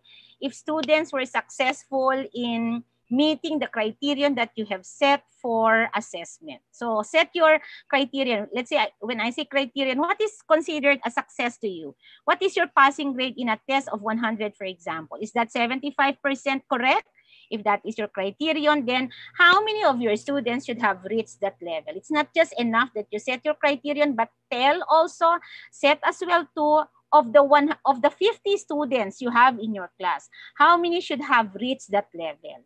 Now, if only a few, I said a while ago, if only a few did not make it, then we could attribute that failure not only to the teacher, but also to the students. If they did not meet, let's say 1 or 2 did not meet the target, while majority or almost all met the target, then the blame should not be just on you as a teacher. The students have a part too in their failure. So it is a shared responsibility. But the fact that majority made it would make you say, well, at least I have been student-centered. I have been very sensitive to what my students actually need from me or expect from me as a teacher, as I led them to attaining the target that we, not only what the teacher has said, but we set as our gates of success of instruction and of their learning. All right, let me continue. So what about the principles? Well, the usual, and this is true to all, whatever modality is, there should be constructive alignment. And what do we mean by that? Of course, your instruction should be aligned to what you believe in as an essential in a curriculum. These are the desired learning outcomes. Your assessment should also be aligned to your instruction. And if you notice here, there is an arrow pointing to curriculum. What does that mean? you can actually design your assessment right after knowing what your curriculum is. In Understanding by Design by Jay McTighe and Grant Wiggins, that's their advice. Make sure that your assessment is already prepared after setting what your curriculum should be, so that you know how you will assess your students after. And you will design your instruction to be matched with what you expect in your assessment. But then if you are student-centered, you will not only think of that route. You have to prove as well that your assessment is aligned to instruction. So what I can do if I want to be more student-centered, after the curriculum has been set, after knowing what the essentials are, DepEd has released its most essential learning competencies. We could also have our most essential learning outcomes, or MELO. I call it MELO. In teacher ed, the MELOs could be the PPST, the Philippine Professional Standards for Teachers. But for other programs, maybe you have your set of standards as well, which could be your reference to identifying what the most essential ones are in the set of desired learning outcomes that have been set prior to COVID-19. So again, there are two ways to do assessment. After the curriculum has been designed, like you are already preparing your instructional materials, you could prepare as well your assessment tools. But once instruction has started, you have to revisit your assessment, because you have to make sure that the way assessment is designed meets also the way the students were instructed. So dapat pareho yun. So that's what we mean by being constructive in the designing of your assessment. There are other principles that should guide our practice, not only constructive alignment, which is actually close to what we mean by being valid. We also have to consider other principles, like, of course, purpose-driven. You know what you are targeting. You know if it's knowledge that you are targeting, or reasoning, or product, or skills. Those are important, because the method of assessment has something to do with the nature of your target, the purpose that you have set. You cannot just pick any strategy. There's really what we call as the most appropriate methodology for a certain statement of target. So it is not decided upon by the students, but something that the teacher should be able to tell as the most valid. So we talk of validity, when we decide on the method of assessment. Then on the tool, is this the tool, for example, if it is testing that is appropriate for assessment of knowledge, what format is most appropriate that could measure all levels of cognitive behavior? Will it be true or false, or multiple choice? So you decide again the most appropriate. So in all levels of decision making, you always have to ask yourself who or what is the most appropriate. And the closest your decision is to the most appropriate, the more valid your assessment is. So it's really a language that is always associated with assessment, because that is what we care for when we assess, that the quality of the person that we say the person possesses should be the same as the true quality of that person as a result of instruction, which is so difficult to measure actually, but can be approximated using multiple appropriate methodologies, tools, and the right tasks and items. And the reliability here refers to the consistency of information that we are getting from the same person using the same tool at different time, or using parallel tools given at the same time. So that's reliability. And then another principle here is the authenticity, the realness of the assessment task to what students actually encounter in real life. So the authenticity here is necessary not only in, let's say, tests, but also in performance-based assessment and in other approaches in assessing learning. Fairness. How could we be fair to our students? I think the first thing that could make you fair is making them know what your targets are and what your success indicators are of the attainment of these targets. If you would assess them after, tell them what your criteria are for evaluation. And this should be with them. These criteria should be known by them. The rubric should be with them, and it's not just kept by the teacher or something the teacher brings out when it's time to judge the learners. Dapat po, nasa kanila na yun, even before they perform the task. To be student-centered as well, if we talk of tests, normally we prepare a TOS, okay, table of specifications, where we structure our tests to ensure that all lessons have been covered and all cognitive behaviors that we have developed are also covered.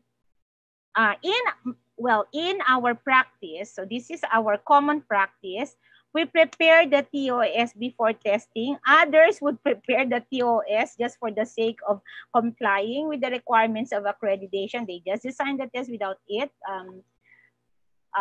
especially if they are not being asked to do it. But to be fair to your students, you have to prepare that. And my recent practice is that my TOS is something I give to my students. It's not just that it's there for me to refer to in the design of my assessment, but something I also share with my students so that they will understand how you design your test. It's going to be 50 items. There will be items coming from all these topics. Most of the questions will be essay. This distributed from remembering to creating. So at least they know how to allocate time, in preparing for this, especially if it is a graded assessment. So it would be fair to them. So the more fair we are in our practice, the more student-centered we are. So it's not giving away your test. It's just giving your TOS so that they have an idea of how you designed your tool. So that's one way of showing fairness. It is also fair when the language of your assessment is fair to capture, not only the language that they are not only the language of instruction, but the language that they are familiar with. So we hope that the way they were instructed is somehow the language that they hear. Usually in school, outside formal instruction, and when they interact with their classmates. So it is gender fair, culture fair, and religion fair, etc. What else? Your assessment should also be inclusive, that it could anticipate difficulties. If there are students with learning difficulties, then they should be accommodated as well in the way you design your assessment, and those under difficult circumstances. Next, you should also make sure that your assessment is accessible. Like, for example, we are into flexible learning modalities. If you say my test will be online, will they have access to it? Will they have the same bandwidth? Because if it's going to be synchronous, then they have to be experiencing the same assessment conditions. Pare-pareho comparable to be fair. If it's going to be face-to-face, pwede ba yun sa lahat? Walang transportation ngayon eh. So, hindi po pwede, meron naman pala public transportation na ngayon, pero hindi masyadong madami. So, that's still a problem too. So, for now, I think we have to be ready with all possibilities in providing our assessment. It would be easier for us if there's only one modality, but now that our students have different resources, and we do have different resources too as teachers, that we need to be very flexible in the design of our assessment. But that would mean more work from us. So that's the challenge. So we really have to strategize on how we could address that. Maybe we collaborate. Those teaching the same course will have to share resources, work together so that they could come up with a menu of possibilities in assessing learning. And assessment should be nonstop. It should be a continuous process.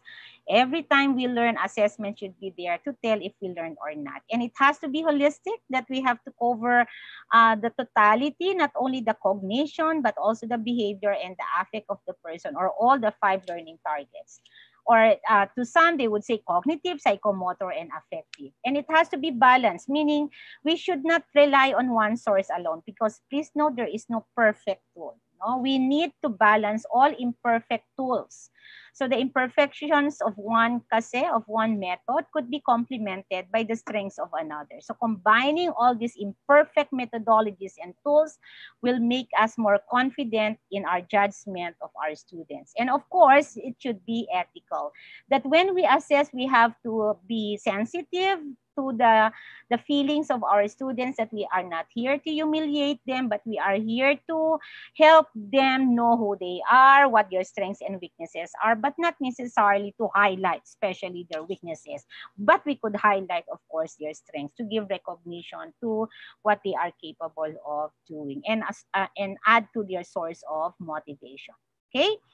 So I'm now moving on to the third one. The approaches in designing assessment. It's time check, 20 minutes before 11.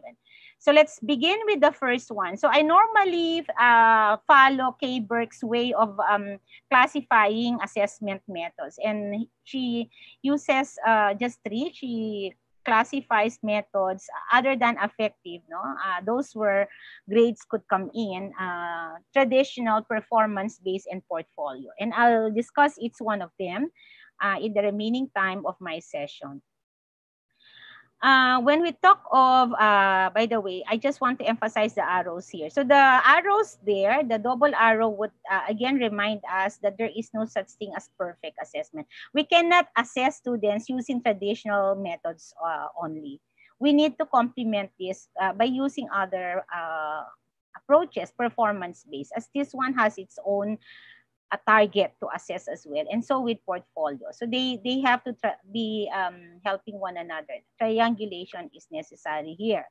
Now, when we talk of techniques and tools in assessing learning, so if we talk of traditional, common are tests, and we also have the non-test to measure knowledge and reasoning using selected response and supply. Like, I hope you know what I mean by selected response. My choices, multiple choice, true or false, matching type, and the like. And then the supply, the identification type or fill in the blanks. And these formats of tests, which are normally called objective test formats, are good at assessing knowledge and reasoning. But if we talk of non-test, if we talk of your feelings, your attitudes, other formats that we normally use could include checklists. So there is a set of characteristics, tell which one would pertain to you, or a set of behaviors that are expected of an informed or educated person, which one would speak of you, and then you check, etc. Or in a scale from excellent, from poor to excellent, where are you in this level? So that is considered a non-test, a non-graded assessment using other formats like scales and checklists. Performance-based could also be classified into two. The task could be those that require demonstration, where you could just observe the person without any product at all, any concrete material is coming up with concrete material is not expected. They just have to show by themselves what these skills are that they were able to develop, like ability to communicate. That is a skill without concrete, something concrete, unless you put it in writing, the way you communicate, or ability to socialize or collaborate with others. So, and ability to think. So these are performance-based assessments that would require simple demonstration without any concrete evidence. And of course, those that would require creations would be another category. And normally for demonstrations, we target knowledge, reasoning skills, and affect, but for creations, products would come in there as part.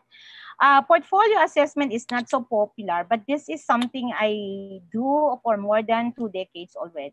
I started doing this in 2007 after getting trained at Queensland University of Technology, and I developed a guide for pre-service teachers, and from that time on, I use portfolio assessment. So from undergraduate to PhD level, I require portfolio assessment. I use this initially as a working portfolio. That means students just keep on collecting all evidences of their learning, and then later on, I just require them documentary and show portfolio.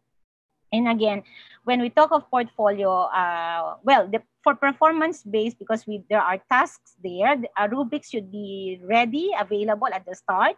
That's also true to portfolio assessment, but you can back this up using other measures. That's why we call it multiple measures. As we assess not only the product, but also the process in developing the portfolio. So let's talk about the appropriateness of it. Now, I coded 2 asterisks, those that are very appropriate, and 1 for those that are possible. So these are the learning targets. There are 5 of them. I'm using K. Burke's,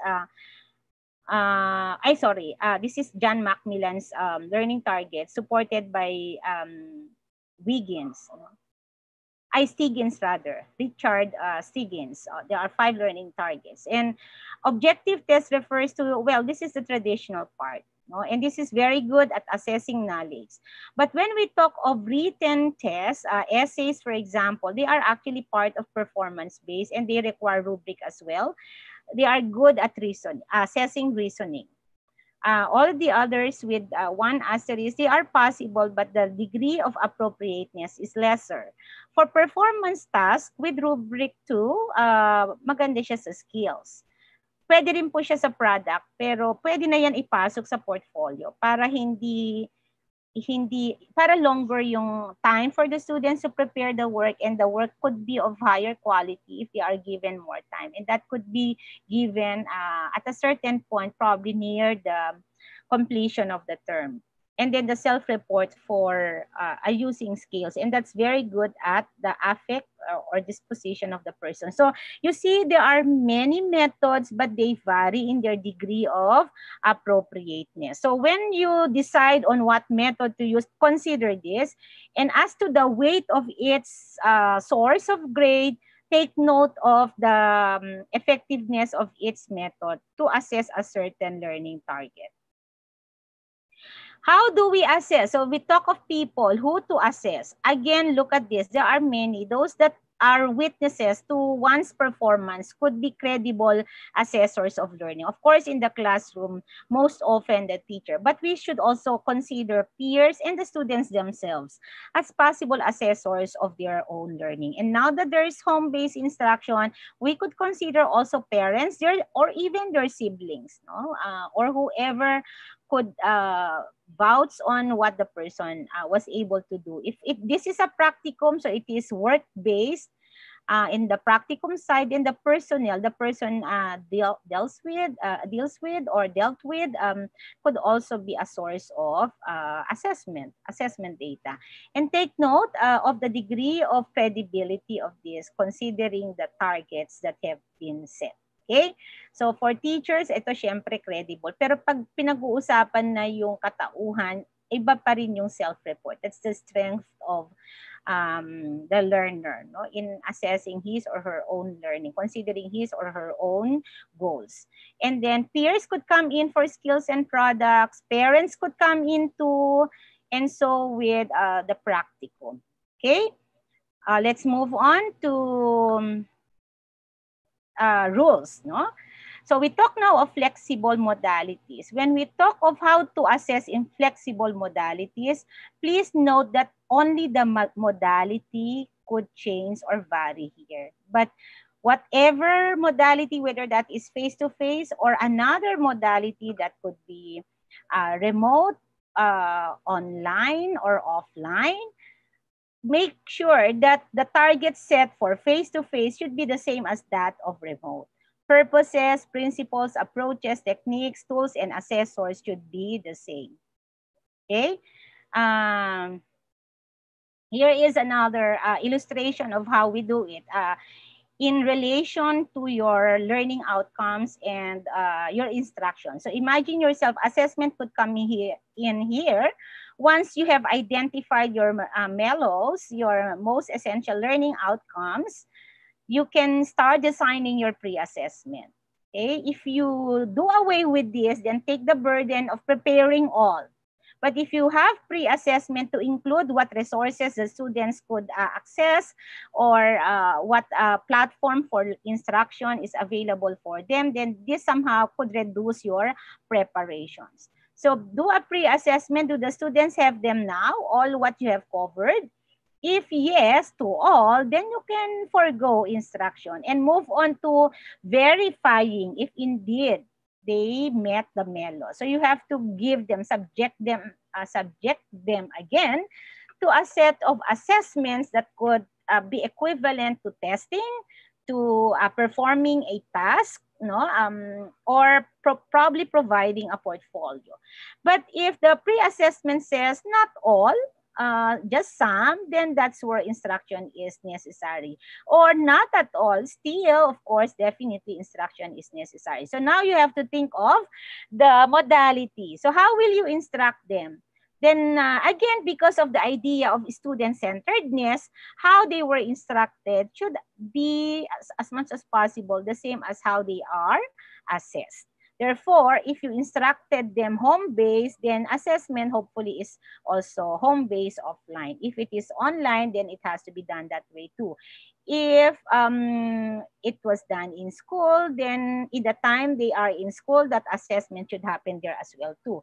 If in the workplace, like it's a practicum, then it should be there and so on. If the material was couriered to them because they don't have connectivity, then when they are assessed, they have to send to the outputs or what they were able to produce couriered as well. So it's like that. There is connection between how they were instructed and how they are assessed.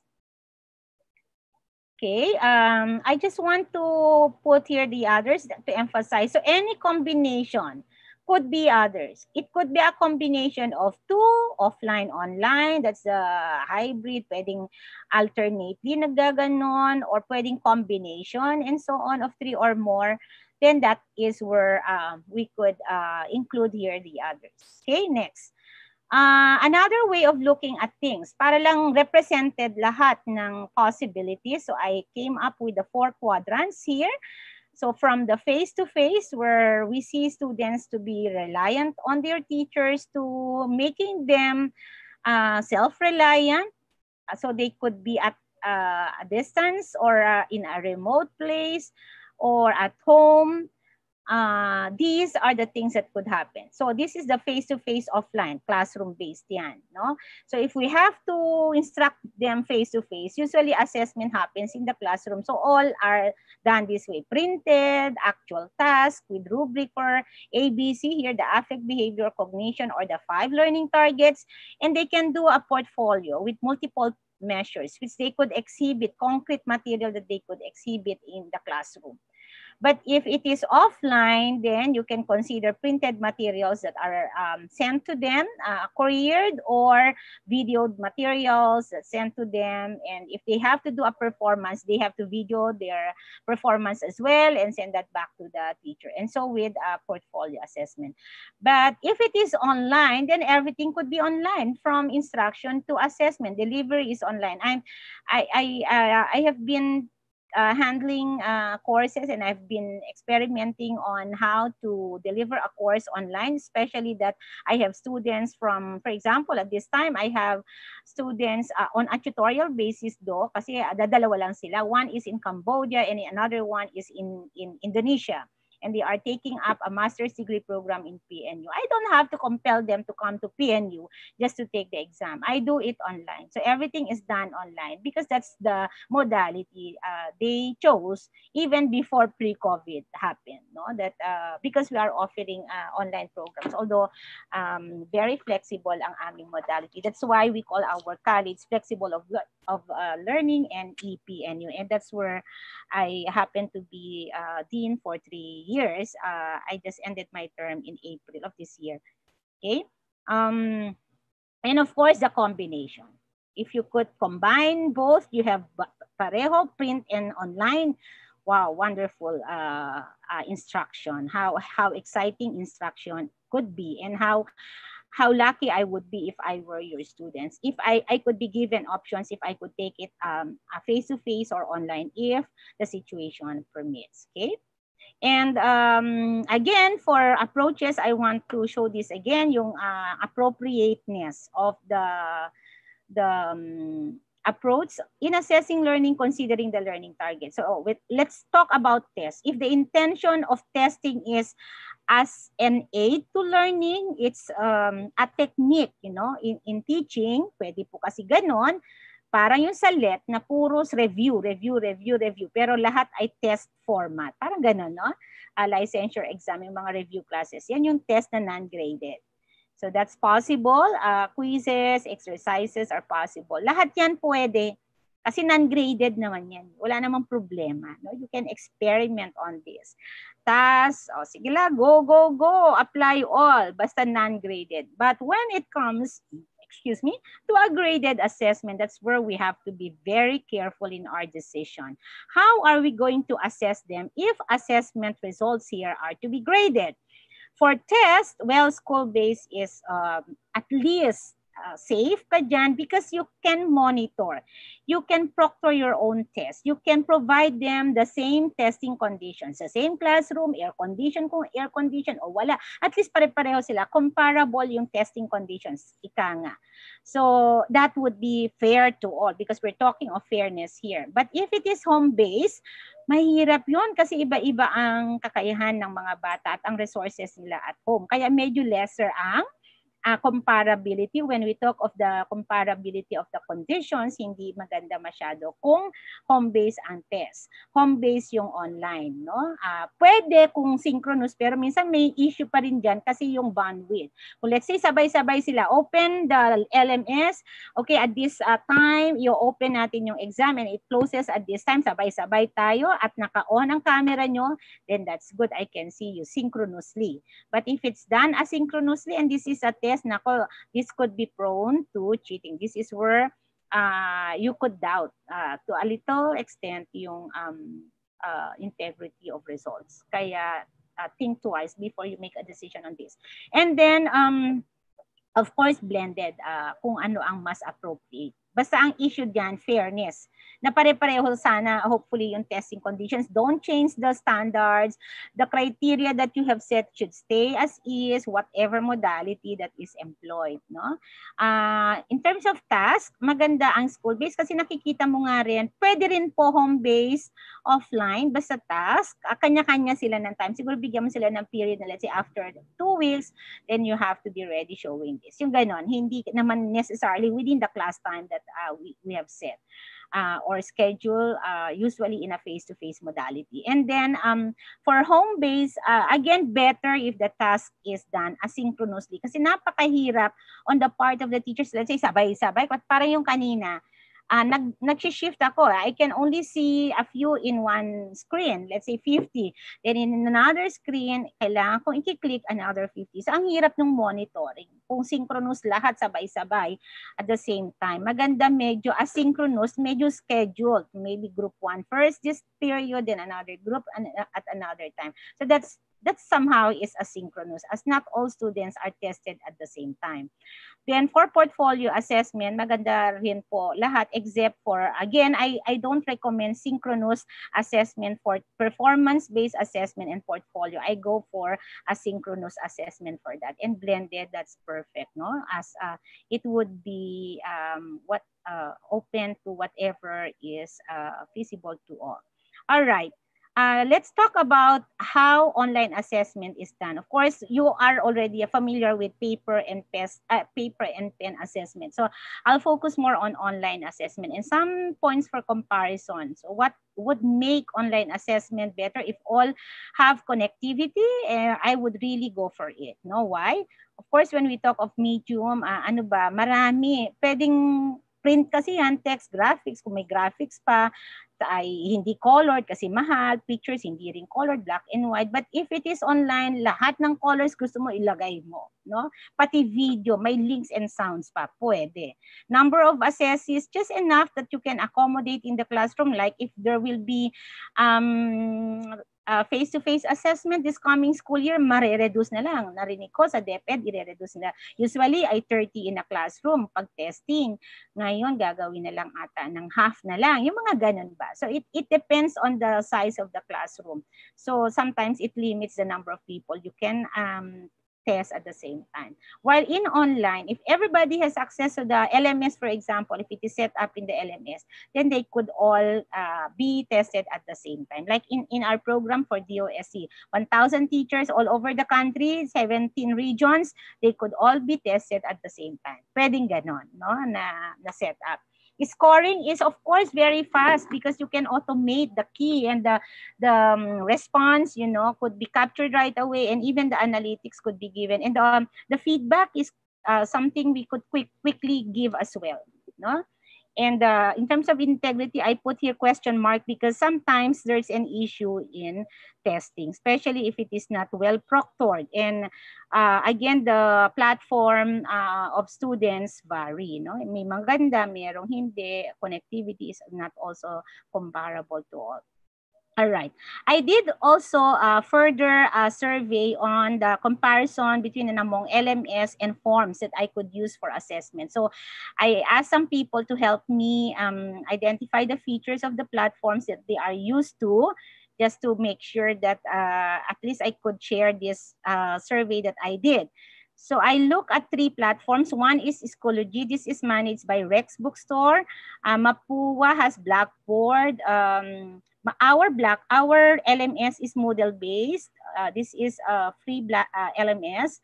And in terms of forms, I really look at these 2 forms. There's Google Form. We are probably more familiar with it, but I explored recently MS Forms. The ones that I use here are more on MS Forms. I prefer MS Form for now. No? Probably if there are improvements in Google, the way I want it as a designer of assessment, there are things that I prefer in MS Forms that I don't see in Google Forms. So these are the things that I examine, what these platforms are capable of doing when it comes to format of assessment.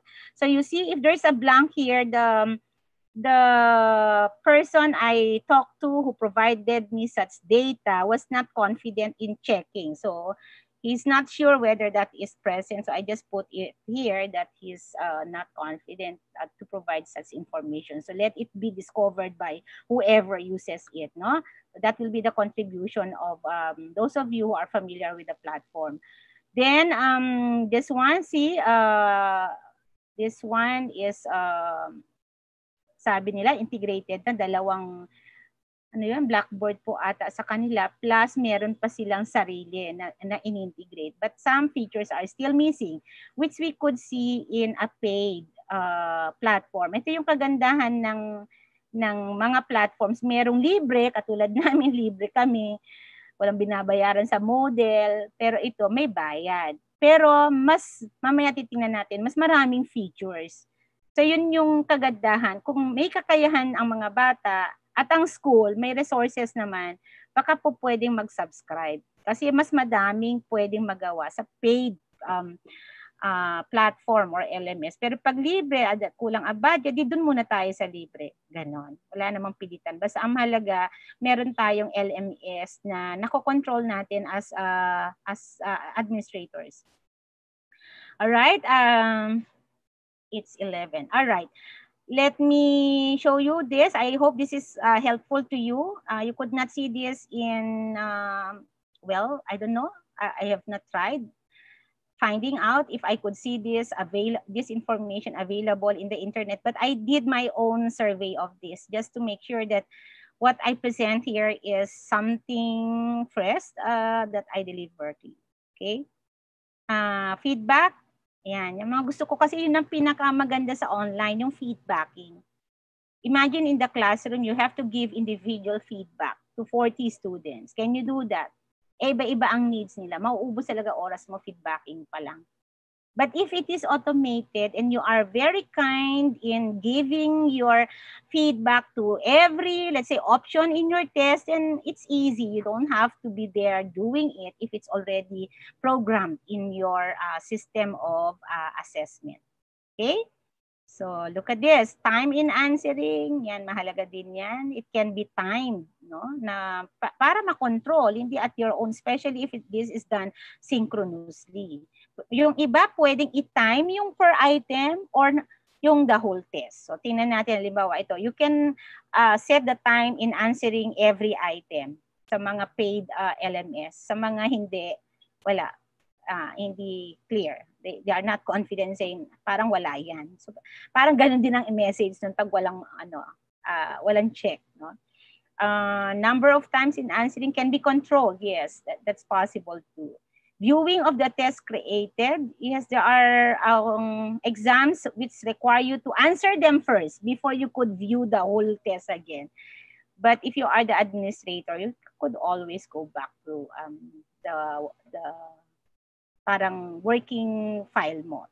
Now, data analytics, we don't usually have this in face-to-face, but this is very powerful in online assessment. The provision for the analysis of data, you just interpret. It's already organized and presented to you, naka-graph na, may frequency count na, you don't have to do that. You just have to interpret and use the data to improve your instruction in the practice of your assessment. So these are the things that can be done.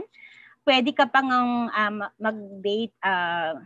data mining. You can do sort of research from your own data because you could generate Excel from the use of all these platforms for testing. Some more. Some could even present the tool in different formats like URL, or it could be emailed, or the QR code that you saw in MS Forms. It can be sent via computer or viewed via computer or mobile phones. Now, again, I recommend, if you are capable of doing it, platforms with a lot of features, especially those features that are necessary in assessment. That, like, you can do performance, the rubric could be given there, you can modify the rubric, you can differentiate scoring of the rubric, you can ask the students to develop a portfolio. There is a platform for them to develop their learning portfolio. Okay, and that I saw in one platform, that's in Rex Managed Schoology. How do we design an online test? So that's our next question. How you design a pen and paper assessment is the same as that of online kasi iba lang naman yung platform. And based on my experience as professor of online testing, I would still go first for preparation of this in paper. Ibig sabihin, format as if it's in to be printed that students have to take. And then that would be easy for online, transforming it into an online test. Kasi pwede mong ipagawa yung yung pag-encode sa LMS or sa form, basta meron ng guide na valid and reliable paper-based tool. If you are running out of time, pwedeng ipagawa mo. Ito yung pagawa naman sa LMS nito, i-set up mo yan because that's also time-consuming. Setting up the test, the items in the set, in the LMS or in the form would also require time. It's like when you prepare pen and paper. Pero at least, if you have already the pen and paper, because that's what you have at present, as you have been teaching the course for so many years, and you will be teaching the same course this coming school year. Yun lang, platform lang, modality lang ang challenge sa'yo. Then, at least valid na. Make sure na okay na siya. And then, what you will just add, which some others could not do, ay yung feedback. So when you look at the work na in the online platform, that is where you could come in to again do the proofreading of the work and giving feedback. If you could do that in paper, di well and good, para i-automate na lang din, iba na. Somebody could help you set up the test. Somebody you can trust. But again, for graded assessment, it should go through this process.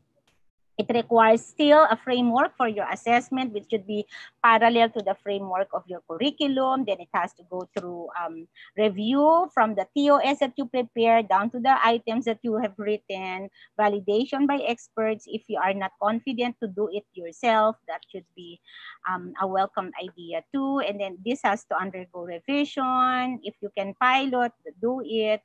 If not, take your own test at least and see, what happens as you take it, the actions, the time needed in taking it could somehow tell you too, no, how much time your students would be needing from you if you give your exam. If let's say you design a test for 1 hour and it took you 1 hour to take also your test, then please reduce your test, because your time in taking it as the designer should just be 1/3 of the time students would be needing when they take your exam. So that is in the absence of pilot testing. Kasi sa pilot testing, usually, tinitingnan natin yan. Kaya ba within the period of assessment that you have set? Yung, let's say, number of items that you put there in the exam. And then, of course, this should be analyzed. And again, if it is online, you don't have to do this. It's automatic, and you just have to interpret and use the data to improve your plans and the delivery of your instruction. And then it goes to making it, if this is standardized, usually it ends up with a manual on how to use it, so that you know, anybody giving the test would observe the same conditions in the administration of the test. Now, for other details, I want to promote that I have co-authored a book on assessment in learning. This is a mandated course in teacher education programs defined in CHED Memo 74 to 82, except 81. There are 2 assessment courses required there, assessment in learning 1 and 2. I have co-authored this with people I work with at PIMEA. If you have heard of PIMEA, this is the professional organization for those who are enthusiasts in educational measurement and association. And I'm heading this organization at present. But my co-authors are officers as well of the organization, coming from different institutions. So there are more details there, because assessment in learning 1 is more on designing pen and paper test or written assessment, na hindi pa namin na-capture yung mga online, but the format is open to online and blended learning. That would be a good reference. Now, in our book, we showed there an example of a table of specifications for guidance of probably those who are not used to doing this. So meron din siyang instructional time. We programmed this to anticipate the number of hours for the delivery of the course. Let's say this is 45 hours, excluding the orientation and other activities. This would refer to instructional time. And how did we allocate number of items per lesson? So this will tell you that the number of items should be proportional to the amount of instruction you spend for a lesson. And then this could be distributed across levels of cognitive behavior. So that when you look at the bottom, dapat represented all levels of cognitive behavior. So this is an example you could see in the book. Also in the book, so I said, we have a TOS, table of specifications, for the summative test that we put there. But we already actually anticipated the possibility of students preferring to take the exam online. So there is an exam in the book, it's printed, but the same set of items could be seen as well in the link, in a Google form. So there is a corresponding Google form that goes with the test if students prefer taking the exam online. So this is the format. We require assessment of 4 C's. So we want students to explain their answer and not just picking one from a set of choices. So this is where we want to check on the development of their critical thinking, their ability to communicate. No? Another format you could actually offer here is to put letter E, where you ask them to give their own preferred answer. Like what I gave you earlier in my example, don't limit students' responses to what you thought they could think of, no? Baka pwedeng yung hindi mo na-anticipate, ilagay mo na rin dyan, let it be letter E.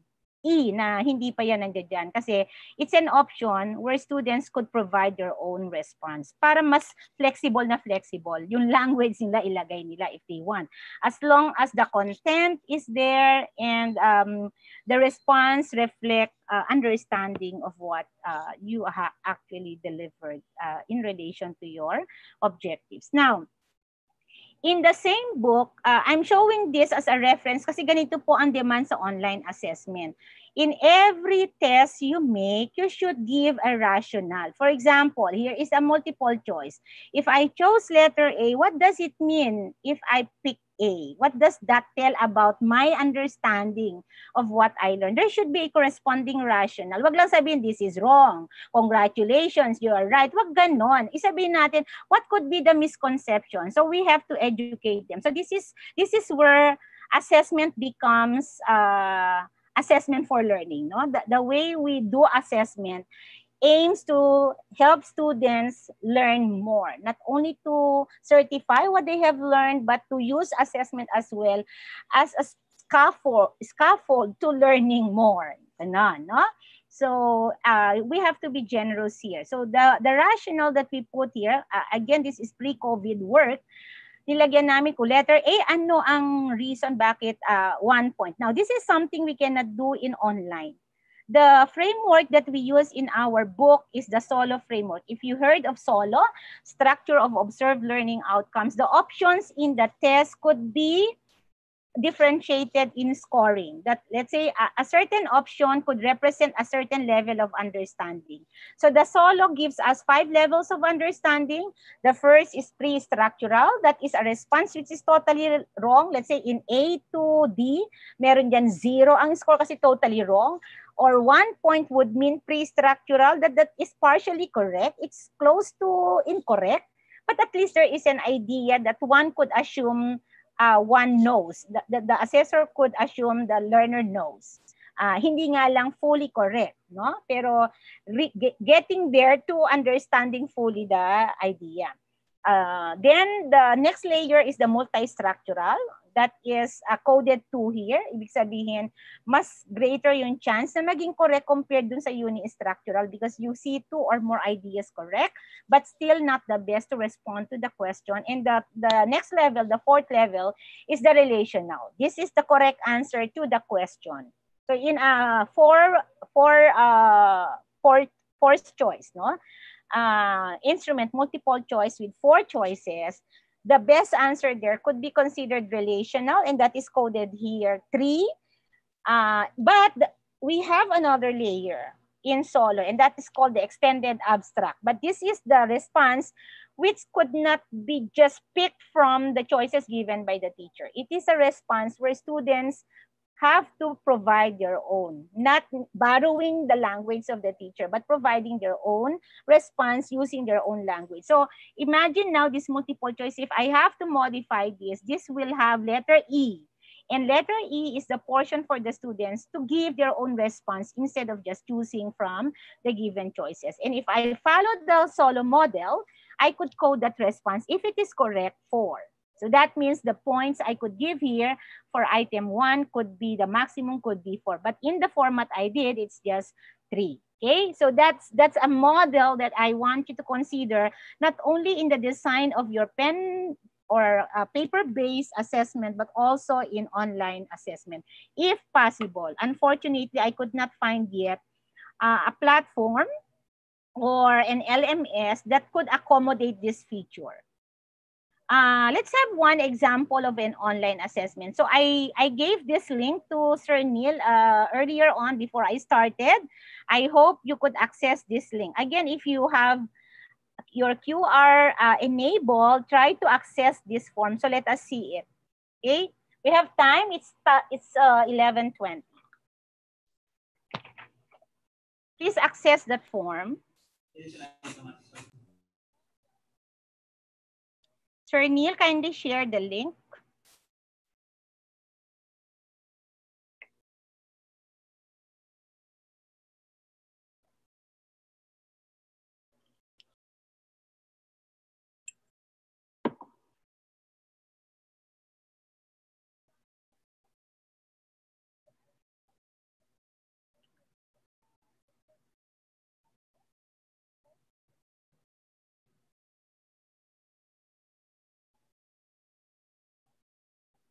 Okay, I hope you are, Sir Neil, can you share the link? I saw a request for links.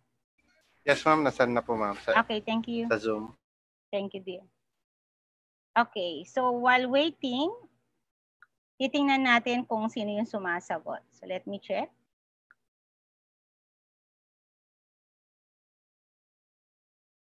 So this one has 30 points, but this does not mean it has 30 items. I used solo here, so that means the code, solo codes from 0 to 3 were applied.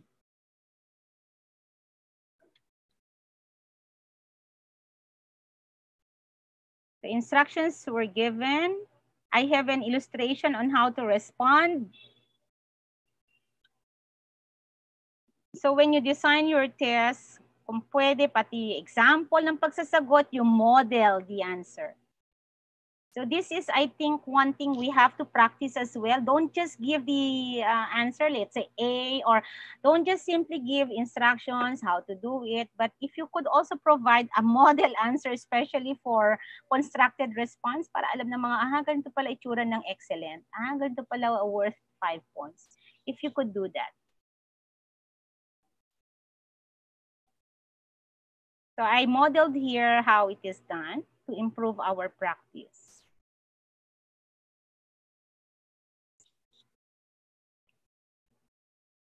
All right, so may 4 nang sumagot. 4 pa lang. Okay, ang maganda dito while rating, meron kang Excel. If I open this, makikita nyo ang dami data. That could already be a source of data for research, classroom-based research. Pag-aralan ninyo, ano ba mga misconceptions sa mga estudyante nyo? Meron na rin data analytics, meron ng item analysis dito. Ano yung walang napili, hindi effective distractor, ano yung effective distractor. So, konti lang nag-respond. Siguro pagod na, no, sir? Anyway, kung pagod na, kasasagot, let me just explain what I want to put here. So in the question form, when you design your test, yung sinasabi ko, design it such that every option has a corresponding feedback. So ito, hindi yung generic feedback. Okay, so there is an explanation. Why is this given 1 point? Why not 2 points or 3 points? So there is an explanation. This is the correct answer. Okay. Now, you can explore MS forms. One thing I like about MS forms, pwede kaya dito. Let me check. Ayan. This is what I like in forms. You cannot do this in paper modality. Look at this. This is quite long. For those students who have problem in reading, they could just listen. Assessment in learning 2 via MS quiz, sample only. Directions. Read carefully each item in the test. Every item has a set of 4 choices from where you could choose the correct and best answer for the problem given. Tick the letter that represents your best answer. Okay, I can change this to male. The item is to be scored from 0 to 3 points. The correct and best answer is given 3 points. A response that is totally wrong is given 0 point. A response that is I can make it slowly. Indicating one idea that is known/correct will be given 1 point. I can make it a little bit faster. The best answer will be given 2 points. That's too fast. Given additional 2 points if you could give an acceptable justification for your chosen answer. Okay, a little bit. So you can adjust. That's too slow. Example, teacher M prepared a table of specifications as her guide in developing a lesson. Is this correct? All right. So that's another feature of the form, of this form. That's why I said I like MS Forms, because I did not see this feature in Google Forms. So there is this immersive reader facility. Okay.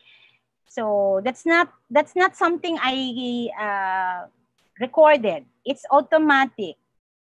So once you have written the text, there is already a corresponding audio aid device there, which is where they applied artificial intelligence. So that's AI.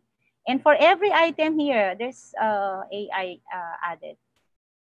Laging ganon. Okay. So that's good, right? Do you like that feature? I like that feature. I don't have that in Google Form. And I hope kung meron sana ay ma-address, no?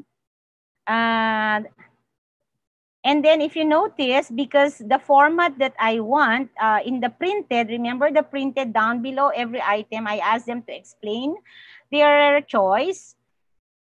This is my problem with available forms. You cannot remove the number. This should just be one number, but then it's automatic that the next format that you use there is numbered, you know, as shown here, sequentially as shown here. So I cannot remove. I don't know if that could be adjusted, but it appears that the test is long because even the explanation, if ever you need to explain this to earn 2 more points, is numbered. So that's the intention. Now, another feature that I want to add here is the possibility of adding pictures na colored, na mas nakaka-enhance sa presentation, na mas mukhang catchy. Ma-enjoy yan ng mga estudyante, kahit mga matatanda na sila. And then, may videos. I don't want to play this anymore kasi baka mag-hang. But this is a real one, no? Na pwede kong i-click anytime. I'm just worried na baka mag-hang. And then you submit. So that's MS form. Let's go back. So, wow, ang dami na rin sumagot. Ay, hindi pala. Ito pala yung kanina. Okay. Okay, so, kala ko yung test ko sinagutan niya. Rami ba? Ganyan. Rami pa nag-attempt sumagot? O napagod na? Only 10. Okay. That's understandable. Baka gutom na. So for those who were not able to access it, I hope you saw the feature that I like in that part. And then, of course, you can change the background. You can personalize it. You can put your picture if you want, or you can just take available templates from the form. And then points are reflected. So you can modify this. I should have shown that part. Anyway, we can go back. Anyway, you can put the, in the portion for feedbacking, you can put, indicate the points you want there. And then ito yung kaninang AI, no, na pinidyo ko in case na hindi mag-work yung ano niya, yung ganong feature niya. And then, okay. Stop. It's the same thing that I showed a while ago. It worked anyway, so I don't want to show that anymore. And then multiple answers are possible. You can also add mathematical symbols. Mahirap po kasi mag-provide ng test na may mga mathematical symbols, so that's included. You can shuffle items. It allows integration of pictures and videos. Yan. It also directs you to Creative Commons if ever. Now you have to get pictures. Dadalhin ka niya na kagad sa Creative Commons. Hindi kung saan-saan ka pa kukuha. Ganon. So you are safe, especially if this is for instructional purposes anyway, not for commercialized purposes. And then, how are the answers? So ayan. Dito pwede mong ma-modify. Pwede mo i-automate 3 points. Pero kasi nga I'm using Solo Framework, every option has a corresponding code. Pwede kong ilagay yon. That's something you have to key in. Kasi hindi pa kayang i-automate. Hindi kaya ng MS Forms. If you can come up with a program for that, for this framework of assessment, design of assessment that you have, then that's better. Then the feedbacking that I said a while ago, that it's possible to give feedback per option, not only the generic feedback. It gives you the score per point, per item, so that this reminds you of the value or weight of each item you are answering, and not only the total. And then you can add more feedback if you want. So this is really what I like and what I look for in the design of a student-centered assessment, that if ever the generic feedback is there to help and you saw something unique in the response of your student, you can add more to it. So there's a provision for that. Well, probably that depends on your time. And then you can view responses, you can post the report. Maganda siguro balikan natin, no? Kasi hindi ko na ipakita sa inyo yung part na yun. Let me just bring you back to this. Kasi yung forms, yung parts na yon. Let me just show. Parang meron naman 21. Ayan. So may 21 respondents. Let's look at their work. So you can review. So when I say review, so halimbawa, anyway, coded naman sila. Respondent 8. She got 12/30. So automated na, nakuha niya yung sagot, 3 points, hindi ko na yan. Tapos sasabihin sa'yo, review this. Review. Kasi nga, hindi kaya ng system i-automate yung checking sa constructed response. So you can now check. So emergent because the assessment is as if only intended for looking just a mere knowledge-based effect of instruction. Sige, generous naman ako. Pwede na yan. So, yan. 2 points. So, nadagdagan. 2 points. So, one is indeed an exam. Okay, very good. So, 2 points. Dadagdag. Then, automated. Nakuha niya lahat. Ito, which of the following processes? So, I gave 4 points here. Pinili niya kasi ay yung mga mali. Nako, bakit kaya? Nakuha naman niya yung which of the following are ideal to be done by the student when they develop their portfolio? Set the competence, do the evidence. So ano ba yon? Ano ba yung pinrogram ko? Lahat naman ata yan pwede. So halimbawa may dalawa lang siyang tinik. 2 ngayon, I can modify. Okay? So yun yung kagandahan. Modifiable yung scoring. Which I did not see possible in others. Of course, hindi niya na yan sinagot. So that's fine. There is a review portion. Then I can go back. What else can it offer? Ayan, may post your score. So, meron ka pang report for each one. So, if I open respondent 8, tingnan na natin. Ayan ang maibibigay mo sa kanya. Meron siyang mare-receive na report. Nandito yung tanong, kaya niyang i-review pa yan? Tama ba yung pinili ko? But you have to be careful here. As the assessor, kasi ano ba ito? Ganito pala, mali ito, dapat ito. Bakit kaya ganyan? They could question your assessment. So you have to be ready. Kaya make a good and quality test, and the justification should be convincing so that when they get back the results, kasi you can send this to them. This is their report. It shows how many they got, 18, and the number of points they got per item.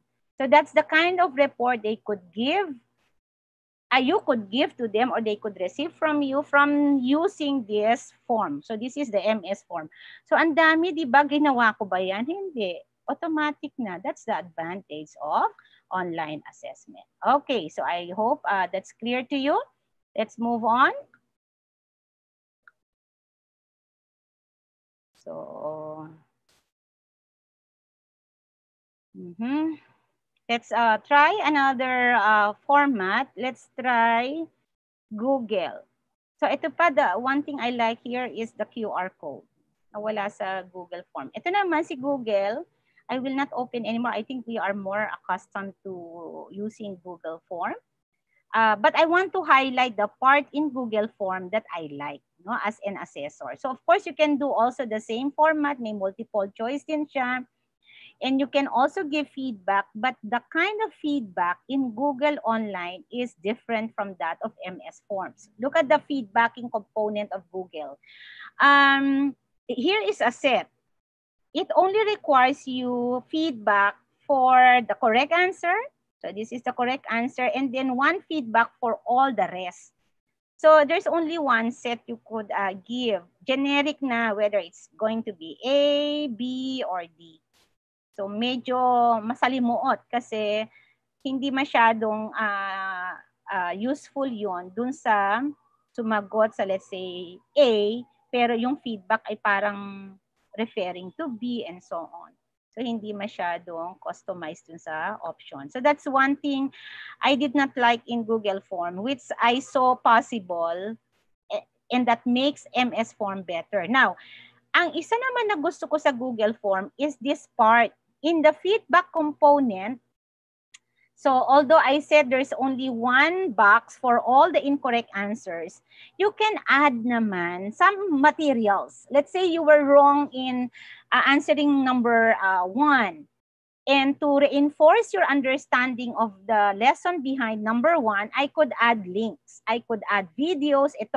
This was taken from YouTube. If I click this, ililink ka niya sa YouTube explaining to you your mistake. What is alternative assessment and why did you pick the wrong response here and why not alternative? So you are now informed more of the idea of alternative assessment. So there is a reinforcement of the assessment results. So that is something you can also get from Google Form, which is good as I don't see that in other forms. So talagang you have to be familiar with different formats or different platforms or with different forms and pick the one that matches your design as an assessor. Okay, now let's visit this time LMS. Kanina puros forms ang ginamit ko. So this time, I want you to see how we use our LMS. This is the Moodle-based LMS, which is a free LMS that we use in the university, and we use this in our programs. I directed the DOST DepEd program, which PNU led in partnership with LNU and other members of the network. And in our program to them, we included there, because the ones that we are training are DepEd teachers who are non-licensed. They are DOST scholars taken by DepEd as defined in RA 10612 and as allowed by RA 10533. And we set up a sort of review session for them so that the chance of passing the licensure exam is greater after they have been trained by the university. So and its partners. So meron kaming exams na parallel to LET as their material for review. And again, these are teachers all over the 17 regions in the country who are at DepEd. They are teaching senior high school in specialized areas where there is dearth of teachers, and they are on scholarship, being trained to take 6 professional education courses so that in the end they could take the licensure exam. And we set up our training with them is online. So our assessment is online as well. So pwede mong i-visit ng ganyan. So let's say English proficiency. So nandito yung may instructions kami sa kanila, may welcome message from me and the components of the LET, some information, and the number, parang sort of TOS ng lahat na nandito na items nila, what they cover, and then do's and don'ts when participating in this program, what they should do, what they should observe, what they should not do. Do not copy the items shown in the platform. Do not take photograph. Do not take video. Do not print the screen.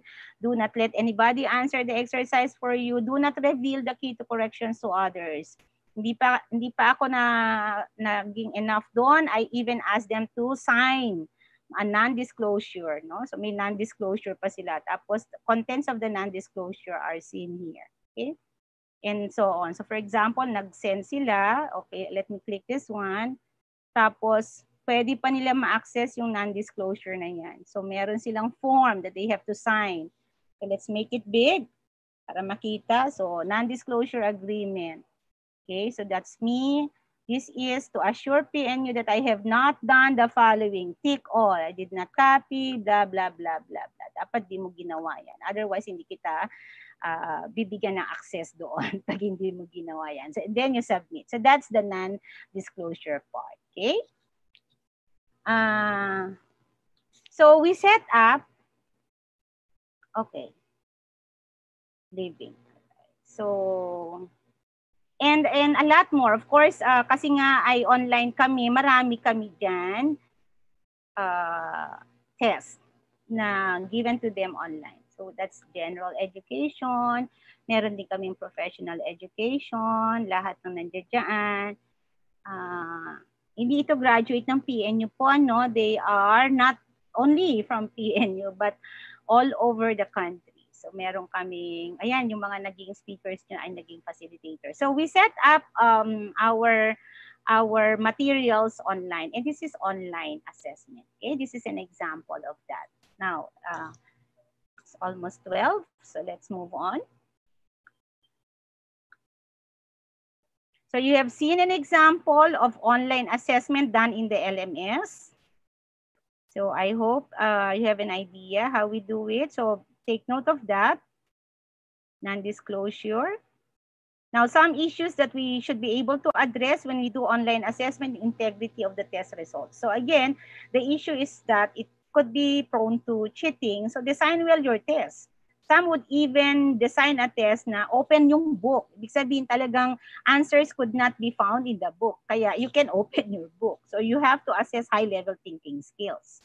And you can shuffle the items. You can time the administration of the test. You can let the students turn on their camera. You can disable, may mga ganun, disable browsers and applications and sign honesty form. When I was doing my online assessment, pag hindi pwede doon sa form, nung hindi ko pa masyadong alam ang form, meron akong ganito. It's integrated in my exam that I sent to my students. Via email pa lang nga ito noon no? So, nung nag-fail kami sa LMS namin, I sent my test in the email, and then in their email, they have to, when they receive this, they have to sign the pledge. It says here that they have not copied or they have not shared their answers to anybody. Okay. Now, I discovered a testing company that observes a very high testing protocol. Dinidisable nila lahat. Kaya nila, there's a software that they do na lahat ng mga connections mo sa Google and all other web search engines are disabled once you've started taking the test. Tapos naka-monitor siya sa inyo. And then again, for other details that I missed that you probably are interested to know, just refer to the book that I mentioned. Now, as to the performance-based assessment, I want to give you another example, but in the interest of time, pwedeng hindi na. Pero siguro quickly, pwede rin, kaya lang quarter na. Sige, wag na lang po. Baka pagod na po kayo. But you know what I wanted to do here? Papagawa ko sana sa inyo. Parang yung ginawa ko kanina na pick, pack, boom. It's a simple demonstration, and that's performance-based, no? And that could be done to synchronously like this if you want, but all cameras are on. So you can use this platform for assessment in performance-based way. And the rules usually for performance-based, again, you have to set your competency that should be known to the students, then describe well the tasks that they have to do. The rubric should be given to them. No, it should be shared with them and not just at the end, but even at the start, so that they could participate in the finalization. If there are parts that are unclear to them, then this could still be modified until the rubric reaches its clarity, no, at the level of the learners. Then the performance and then the evaluation after.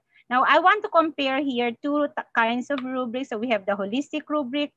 In the exercise that we did a while ago, I can set more criteria. I set only correctness and speed, but I could add more to it, like, hindi ito mag-work. Correctness of the order, out yan. Completeness of the actions, out din. So correctness of the timing, yes, that is needed. Dun sa exercise natin kanina na pick, pack, boom, yung gusto ko sanang idagdag would cover all this.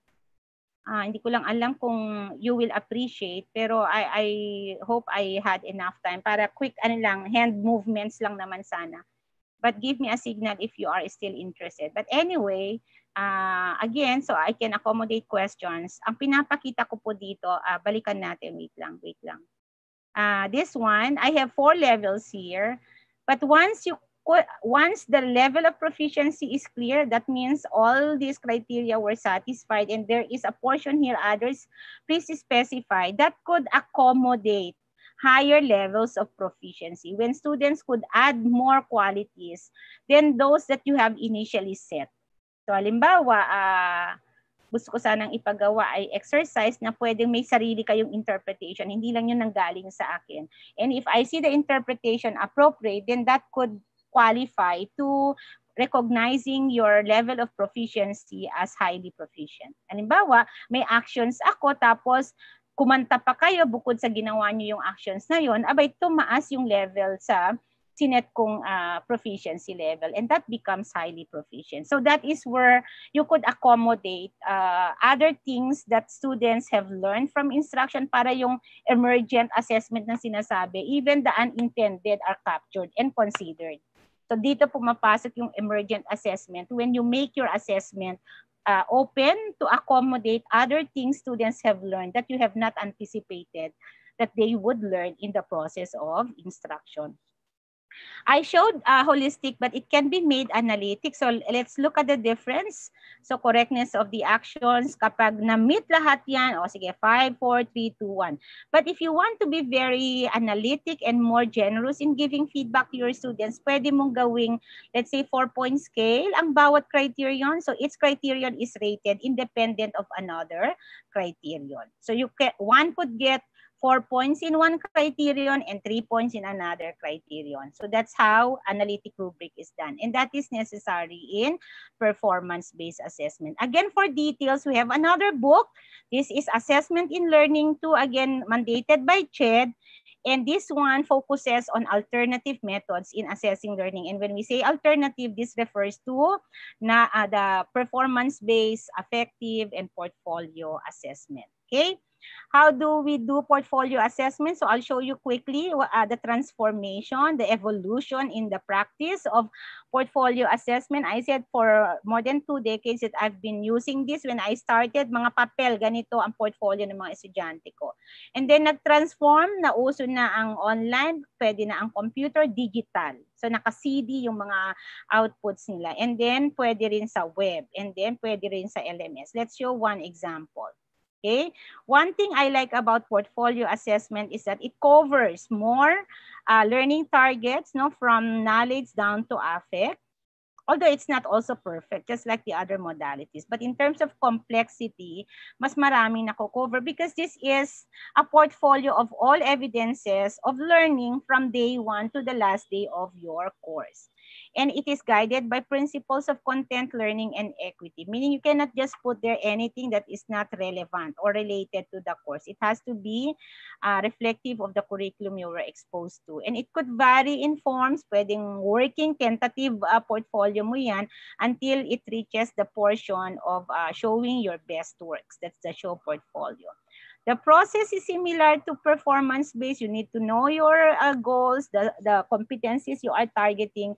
Pwede po pag product-based ang performance-based assessment nyo. Pwedeng lahat yung pwede ng maging bahagi ng portfolio. So ang practice ko po ay may rubric na ako sa simula pa lang, what I expect in their portfolio. Then they do this as lesson progresses, and then it ends with a portfolio exhibit at the end of the course. I'll show you examples.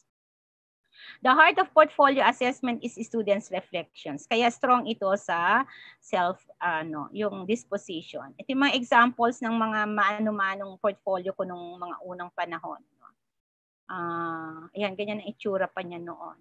Pero ngayon, digital na lang po. CD. At yung iba, electronic na lang po ang sinesend sa akin. I'll show you samples later on. This is an example of digital portfolio. Nasa CD at from the cover of the CD, may explanation what the cover tells and all the parts were justified. Pati videos na nag-conduct sila ng professional sharing, nandiyan na and all evidences of what they did. Okay, so I'll click this one. This is the latest portfolio that my students did. It is an electronic portfolio. It does not require a CD. They just send to me the link, and then you can open the link. Okay. Hope it works. So look at how they organize things. Ayan, so profile nila. Lahat ito ginawa namin sa klase. Okay, so halimbawa mag-visit tayo ng isa, may professional sharing. So I asked them to share with their colleagues whatever they learned from the class.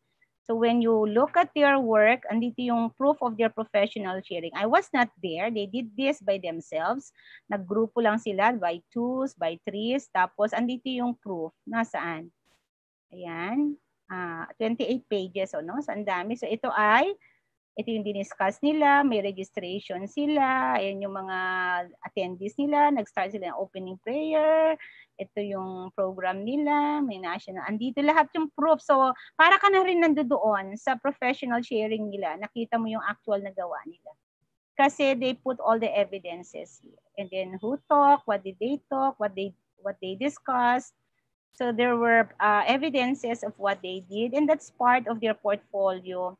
And I was able to guide them on how to do it through my rubric. So the rubric should really be like a way of communicating already your expectation. So ganito lahat, no, magkakaiba lang ng packaging, pero yung what I want to see in the portfolio is set at the start and negotiated yung packaging and all others that they want to include. Okay?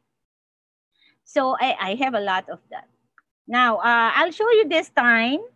So you have seen an electronic portfolio. Maraming akong examples niyan.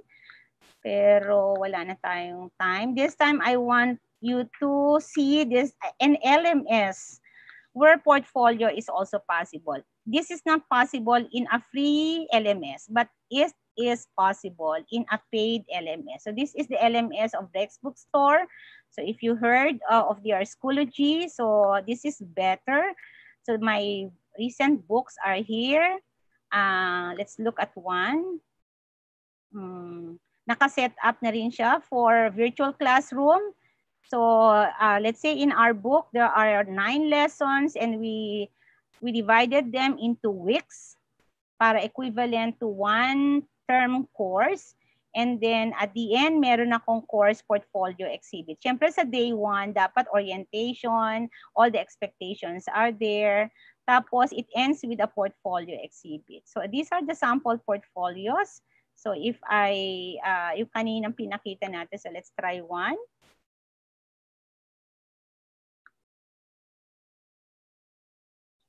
Five minutes left. So nandito naman yung ito naman, ito lalaki naman to na teacher, no? So e-portfolio rubric niya nandyan.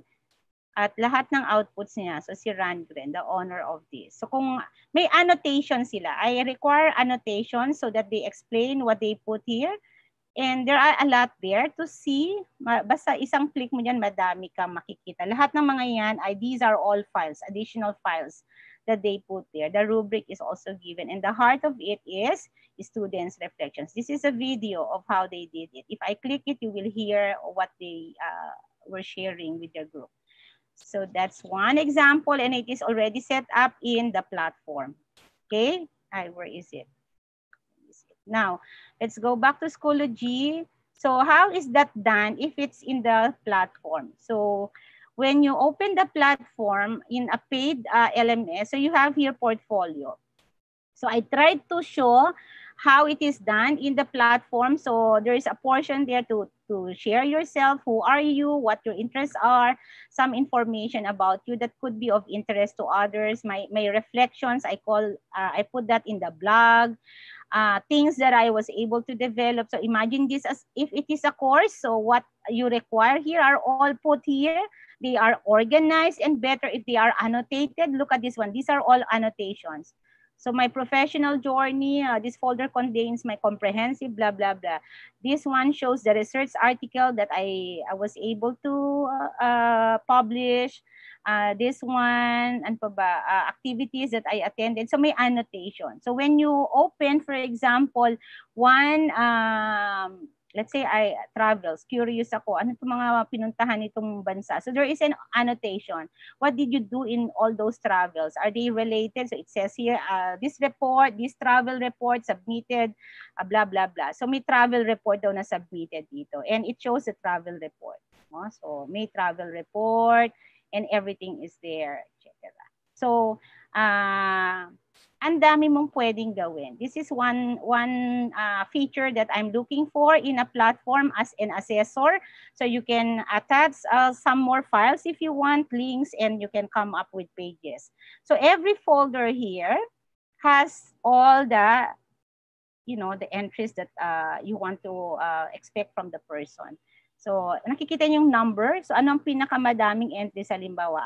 Travels, publication, 16. So, may maraming nakalagay dyan na proof of what one was able to accomplish. And again, that is portfolio assessment. It becomes an approach to assessing learning if there are annotations, if there are explanations why they are put there. So, that is a very important requirement when we set portfolio as an approach to assessing learning. Okay, I'm not nearing ending of the session. I'm sorry it took you long. So ayan po yung mga kaninang pinakita ko. Pwede ko naman to i-share sa inyo po yung mga handouts ko after this session so that for those of you who were not able to see everything, at least you could refer to my handout. And then again, if you are designing assessment, that should be part of your instruction. And if it's part of your LMS, magandang naka-structure ng maayos sa LMS na hindi masyadong, hindi watak-watak yung materials nyo. And then you can come up with your portfolio exhibit. Okay, so this will, of course, there is a rubric. Everything that you require to your students, especially if it is graded, has to have a corresponding rubric which should be given at the start. Hindi po yung sa dulo na yung malapit ng mag-grade sa mga when you are nearing the grading time. So it should be made clear to the students at the very start. And that is what OBE, outcome-based education and assessment expects from us. So there is a rubric for the portfolio that I did there, right? So for other details on how to do a portfolio assessment, that is also included in our book.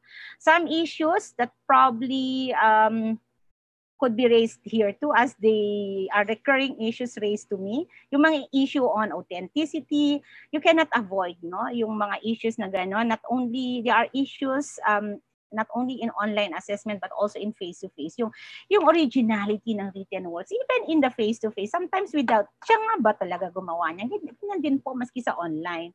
Ganun din po, wala pong pagkakaiba. But you can improve, no, the process so that you could rely more on the data that you get from your students so that you could be assured na talagang gawa ito ng bata o di may verification. You should not only look at the product, look at the process as well. You should not only rely on your judgment but also ask the students to judge themselves and maybe ask a feedback from the parents to the siblings and the peers. So get sources from everyone na possible. And the rule there that you should always remember is triangulation because no one is perfect, no?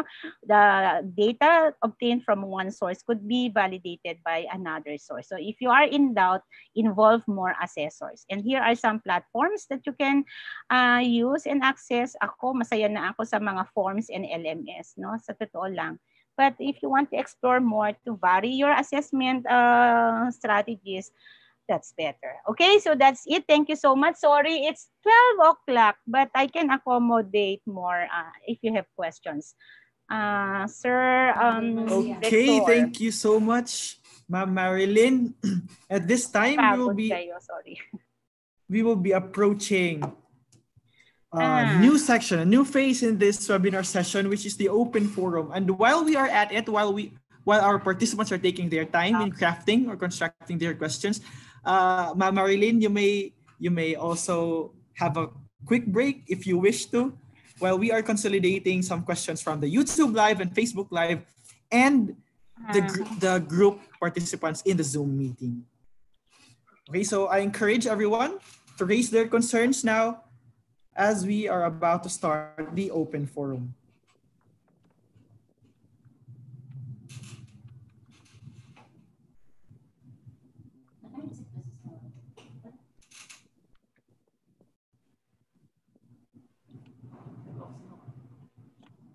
Sige po, sir, ha? Yes. Yes po. Just let me know if there are questions. Please keep the questions coming. We are already receiving some questions in our YouTube Live feed. But before we proceed to the YouTube Live, we will first entertain some of the questions that will be given or will be raised in the Zoom meeting. So if our participants, we have 38 participants currently in the Zoom group meeting. So you may raise your queries now.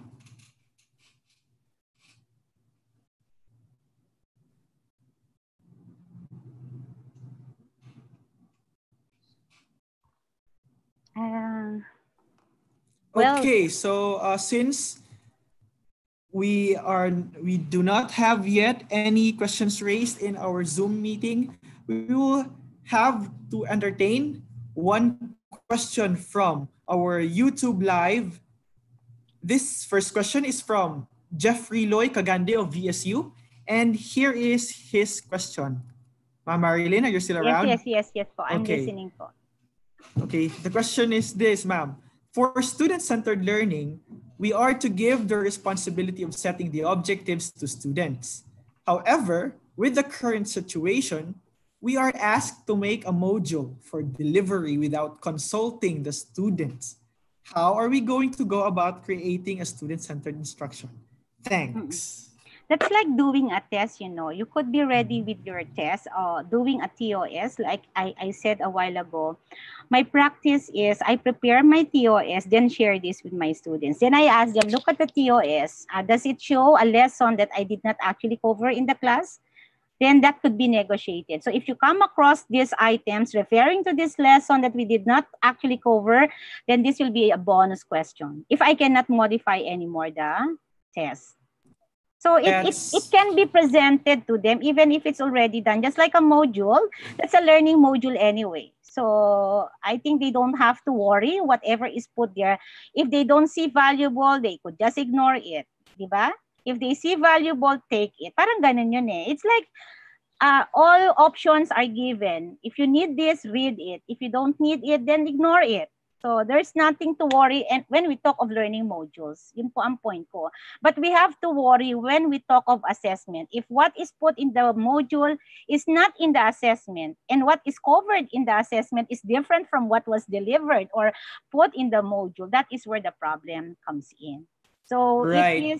it is really the assessment that matters to most of us, especially if the assessment results are graded. And that's where we have to be very conscious, consultative, if we can show our, not the test of course, but at least our structure, the framework. Like I said, in the case of testing, I show my TOS. Okay? Prior to taking the test. Parang di ba? Public.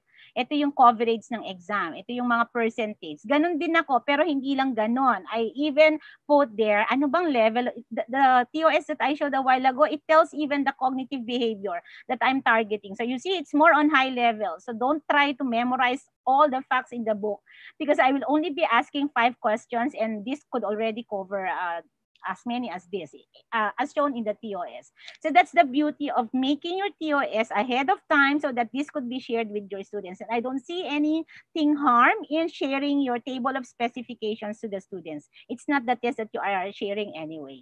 Now, when it comes to performance-based assessment, how will you make your assessment fair and student-centered? Again, you have to be ready with your rubric, but see your rubric as just a draft. Okay, it's not yet in its finality. It becomes final when the student sees it, when the students see it, accept it as all possible given the kind of training they were exposed to or resources that are available to them when they were instructed and when assessment is being done to them.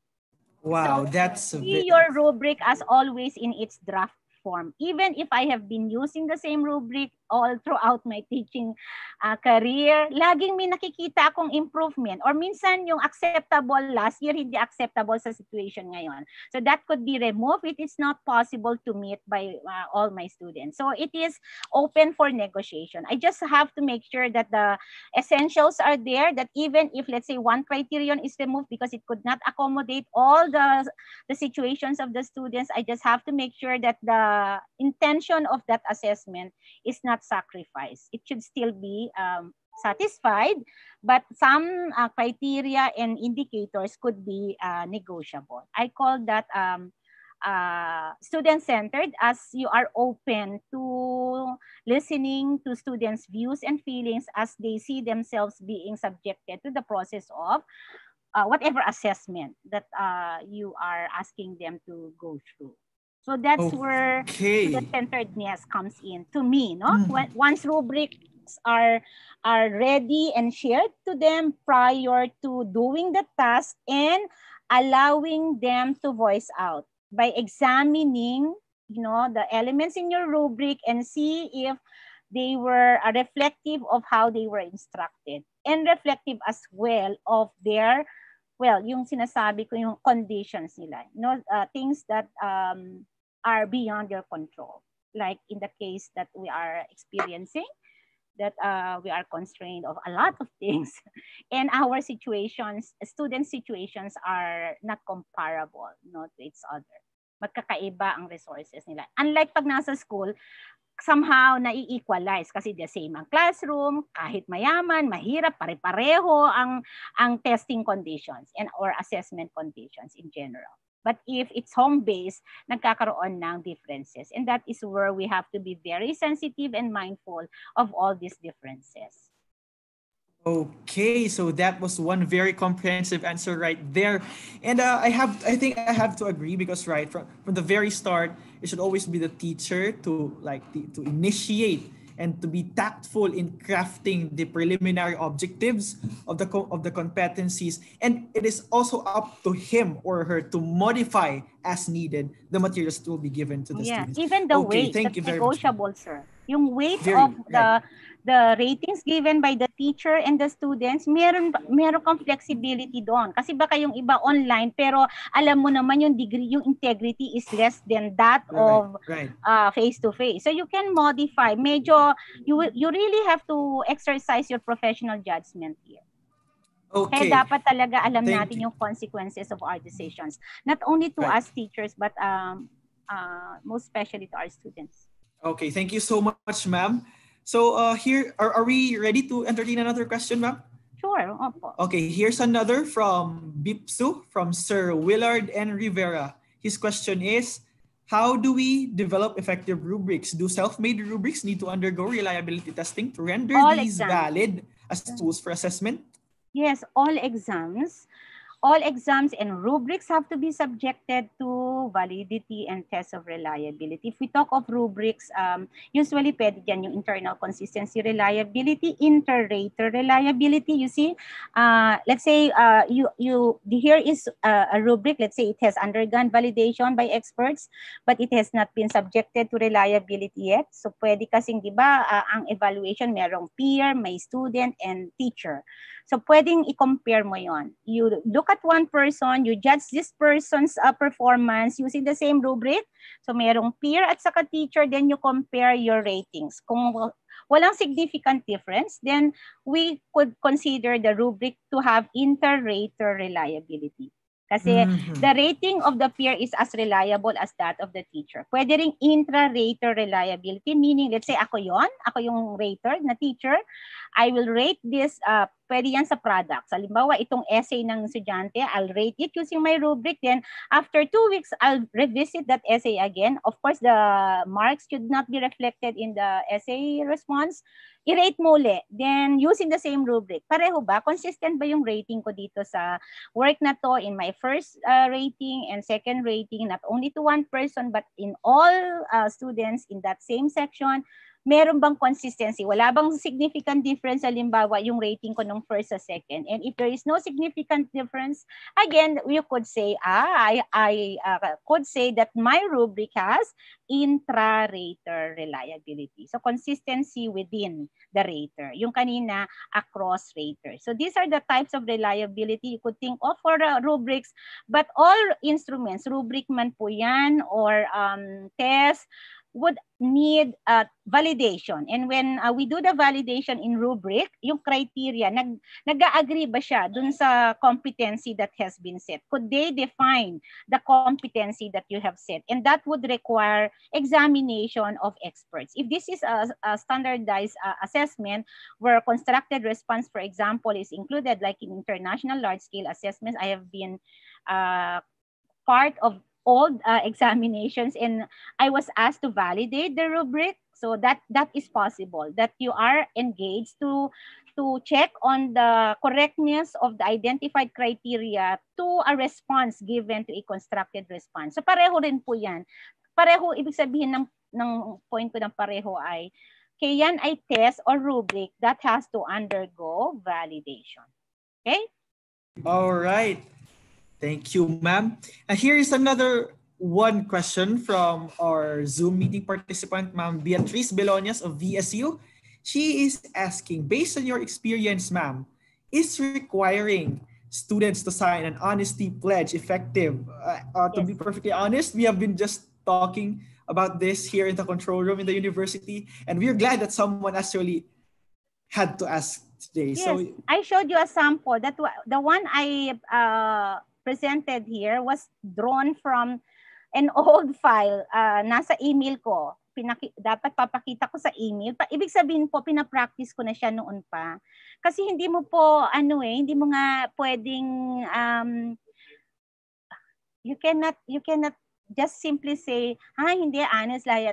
At least ma-validate na talagang they are honest. Meron kang proof na this one has committed to be honest in responding to the test kasi I sent it via email and the test could be accessed by anybody, or shared. It can easily be forwarded to others. Kaya I have to ensure that this person who submits such work to me has signed that honesty form. Kung hindi man totally honest yan, at least meron akong panghahawakan that I could rely on the score because you have given your commitment, that you were true to yourself and not only to me when you said this is your response in all honesty.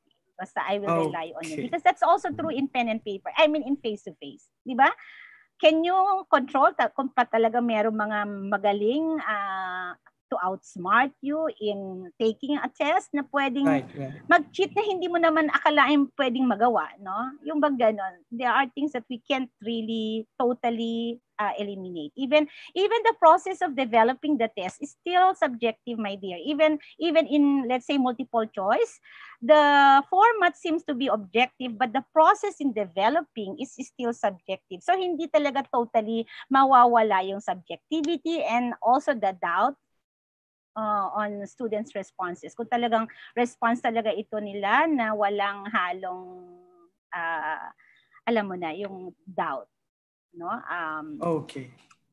In other words po, pang ano lang yun, pang protect na talagang if you have to rely on it, yung level of confidence mo that this reflects of the true trait of the person is higher than not giving such honesty form. Kung in doubt ka pa rin, syempre ano po ang key?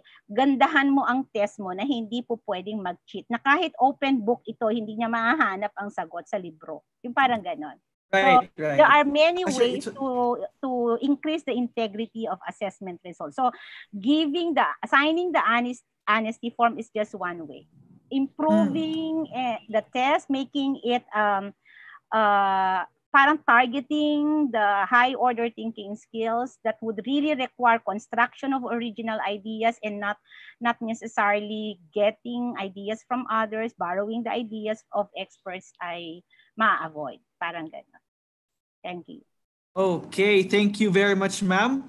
So as of the moment, we are not already currently receiving some more questions in any of the platforms that we are having. Instead, we are receiving too many compliments to our speaker right now. And I'd like to, this one is very noteworthy, from Lilibeth Mirales. She said, ma'am, a 2-semester course summarized to a 3-hour discussion. Thank you very much, Dr. Balagtas. All right, so that's about it.